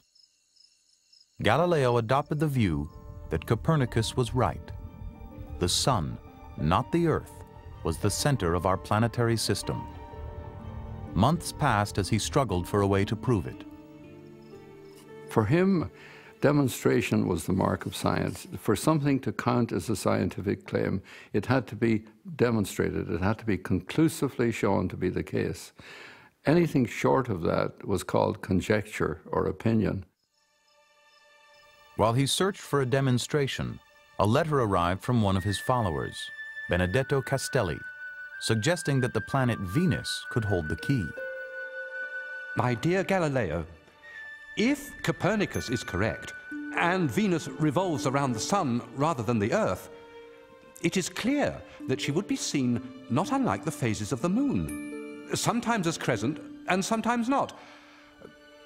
Pray tell me, if with your wonderful telescopes you have noticed such an appearance? To the naked eye, Venus was just a point of light, but through his telescope, Galileo saw the planet as a disk. Over a period of months, Venus changed from a small disk to a larger crescent. Galileo immediately grasped that in a sun-centered system, this crescent would appear as Venus circled in an orbit between the sun and the Earth. Venus must be revolving around the sun rather than the Earth.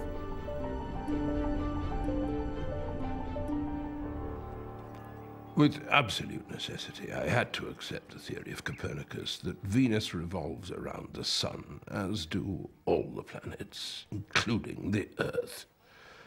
No longer did we have to endure any argument, however feeble, from persons whose philosophy had been badly upset by this new arrangement of the universe. But the argument was just beginning, and Galileo utterly misjudged the opposition. Opportunistic priests in Florence announced from their pulpits that Galileo was spouting dangerous new ideas. A chorus of jealous little stars, invisible with the naked eye, on a line with Jupiter. And he remarked on that. He had no idea what they were. I mean, he thought that, of course, they were what they used to call fixed stars. In other words, the things that we call stars. But then, since it's such a remarkable configuration, he came back to it the next night. And, well, yes, there were still 3 stars, but their relative position to Jupiter had changed. And so within a week, he realized that what we have here are moons of Jupiter. Like the moon goes around the Earth, these moons go around Jupiter, and there are 4 of them.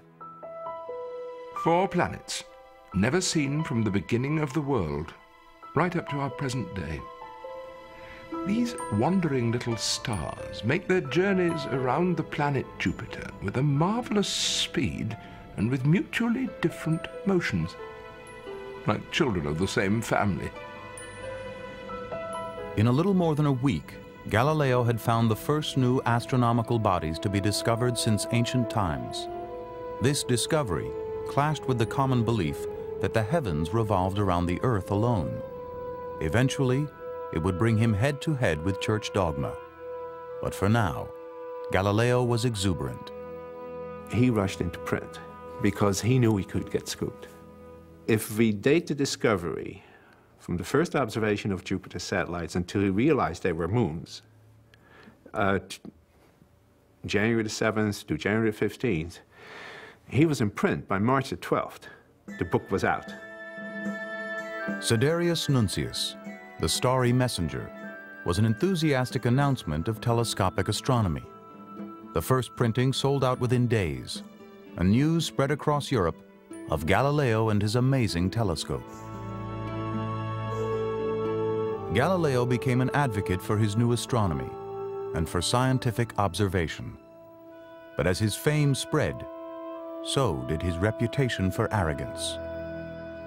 Sir, your ignorance of astronomy confounds me. I think if you spat on the ground, you'd see a new star in the shine of your own saliva.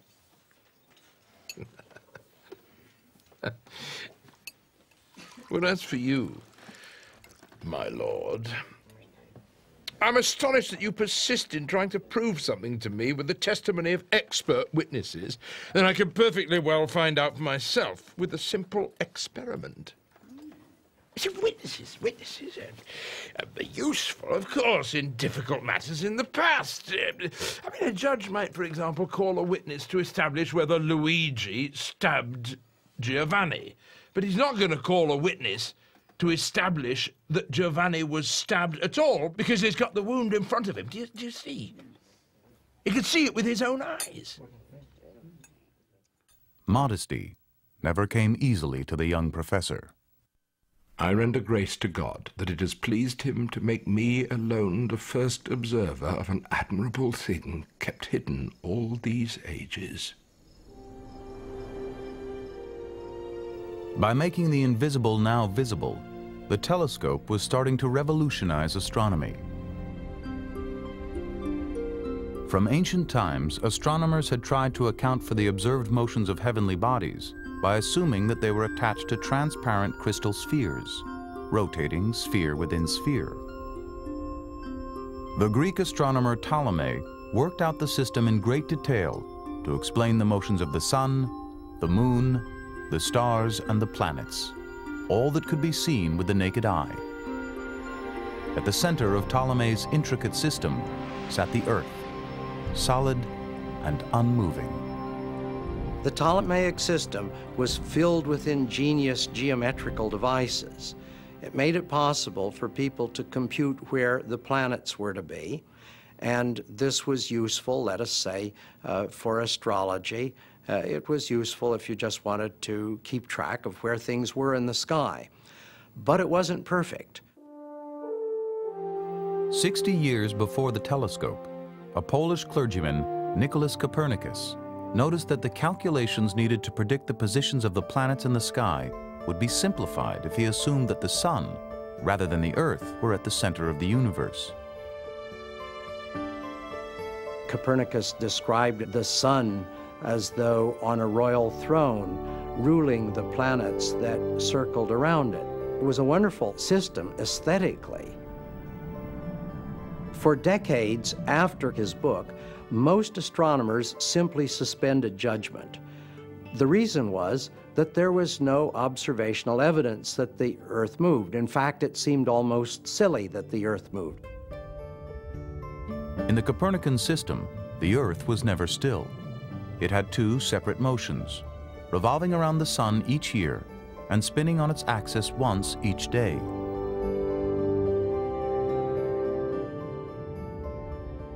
Copernicus was a little bit reluctant even to publish his system because he figured there would be a lot of criticism of it.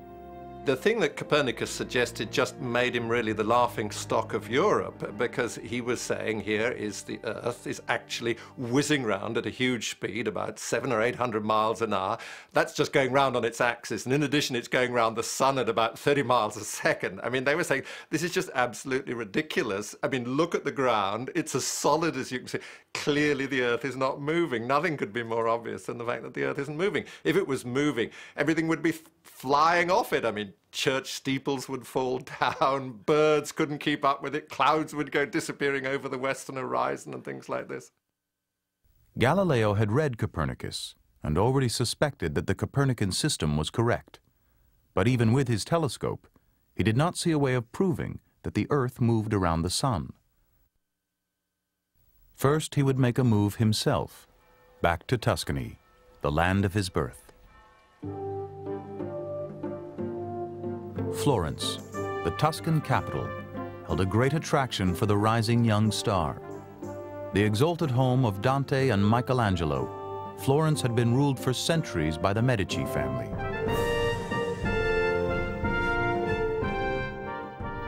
A source of great wealth and power, the family dominated banking and commerce and was influential in church matters. The spheres of the Medici coat of arms adorned palaces throughout the city. For Galileo, there could be no greater honor than to have as a patron Duke Cosimo de' Medici. Galileo is looking for social improvement, and he has tried several times to get patronage from de' Medici, and here he sees his ticket. The Grand Duke of Tuscany is one of 4 brothers. Galileo has discovered 4 moons around Jupiter. Shrewdly wants to name him after his prospective Medici patrons. A copy of the Starry Messenger, Galileo's finest telescope, and a personal plea are dispatched to Florence.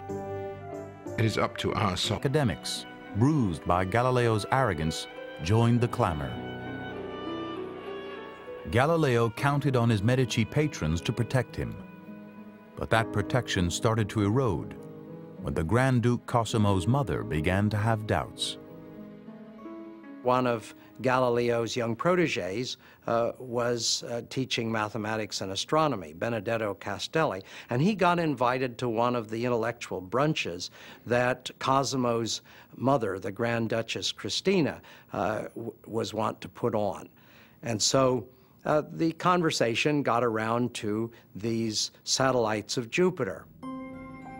Galileo had named the moons of Jupiter for the Medici family, but the Grand Duchess questioned their authenticity. Are they real? Oh yes, said Castelli, even the Jesuits down in Rome have confirmed this.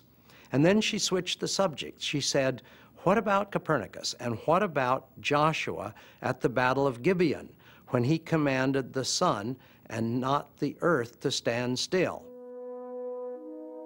In the book of Joshua, the Lord halts the movement of the sun, allowing the Israelites a bit more daylight to defeat their enemies.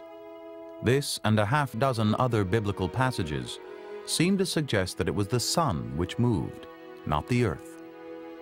The Grand Duchess Christina worried that her new court philosopher was contradicting the Bible.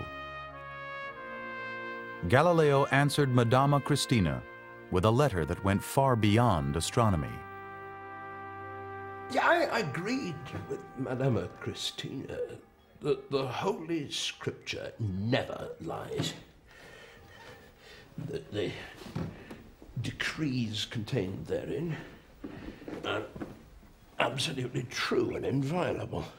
Now, I should have added that though the Scripture never errs, its interpreters and expounders are liable to err in many things when they base themselves always on the literal meaning of the words.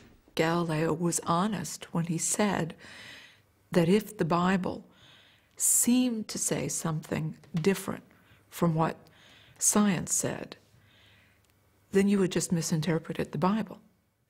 I believe that the Holy Writ exists in order to persuade men of the truths necessary for salvation. But it's not necessary that the same God that gave us our speech and our senses, our intellects, would have us put aside those things.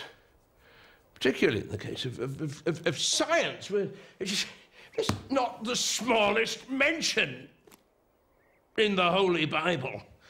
I mean, if the sacred scribes meant to teach men astronomy, then why did they leave it out? Galileo's outspoken letter to Madama Christina, intended to resolve the discrepancies between science and the Bible, came to be seen as an assault on the Bible itself. And that letter gets circulated, and local priests read it, and they're outraged, and they're sending copies to Rome, and they're saying to people at the Inquisition, you should investigate Galileo, you should do something about this guy's a heretic. Galileo surely knew what could happen to heretics when the cardinals of the Inquisition organized to purify society by combating heresy. Much of their work was the banning of books, but the Inquisition also had the powers of both torture and execution.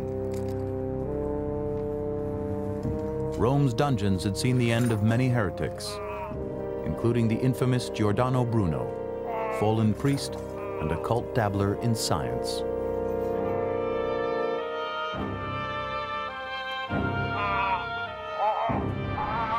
To the Inquisition, extreme measures were justified. Whatever pain was inflicted to save the soul of a heretic was nothing compared to the pain of eternal damnation.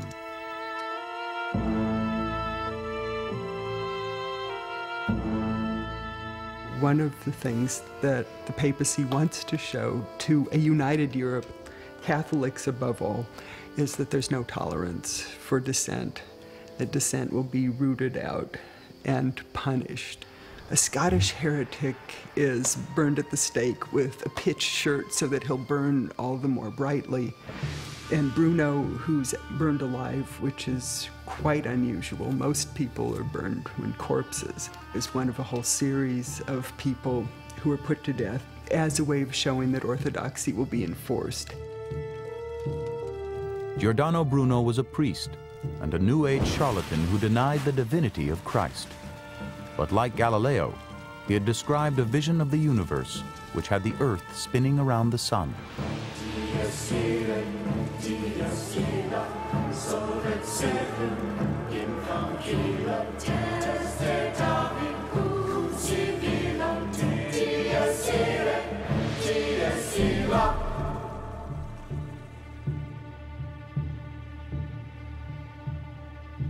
There's been a lot of different views as to how much the Bruno parallel weighed on Galileo. Undoubtedly, it must have had some influence. He realized, of course, what had happened to Bruno.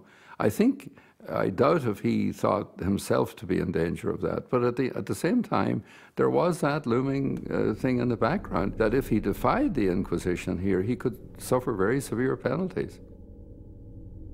Behind Bruno's execution was Rome's greatest inquisitor, the hammer of heretics, Roberto Cardinal Bellarmine. Now, years later, this same Cardinal Bellarmine was receiving reports about Galileo.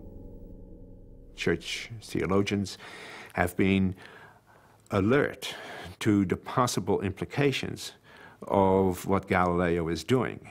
And there is slowly somewhat of a Galileo file building in Rome, in the Inquisition.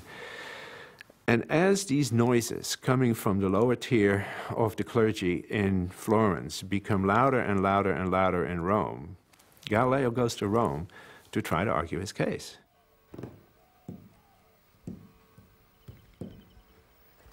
I decided to stand openly alone on the theatre of the world, to bear witness to the sober truth. I believe that good philosophers, like eagles, fly alone, not in flocks, like starlings.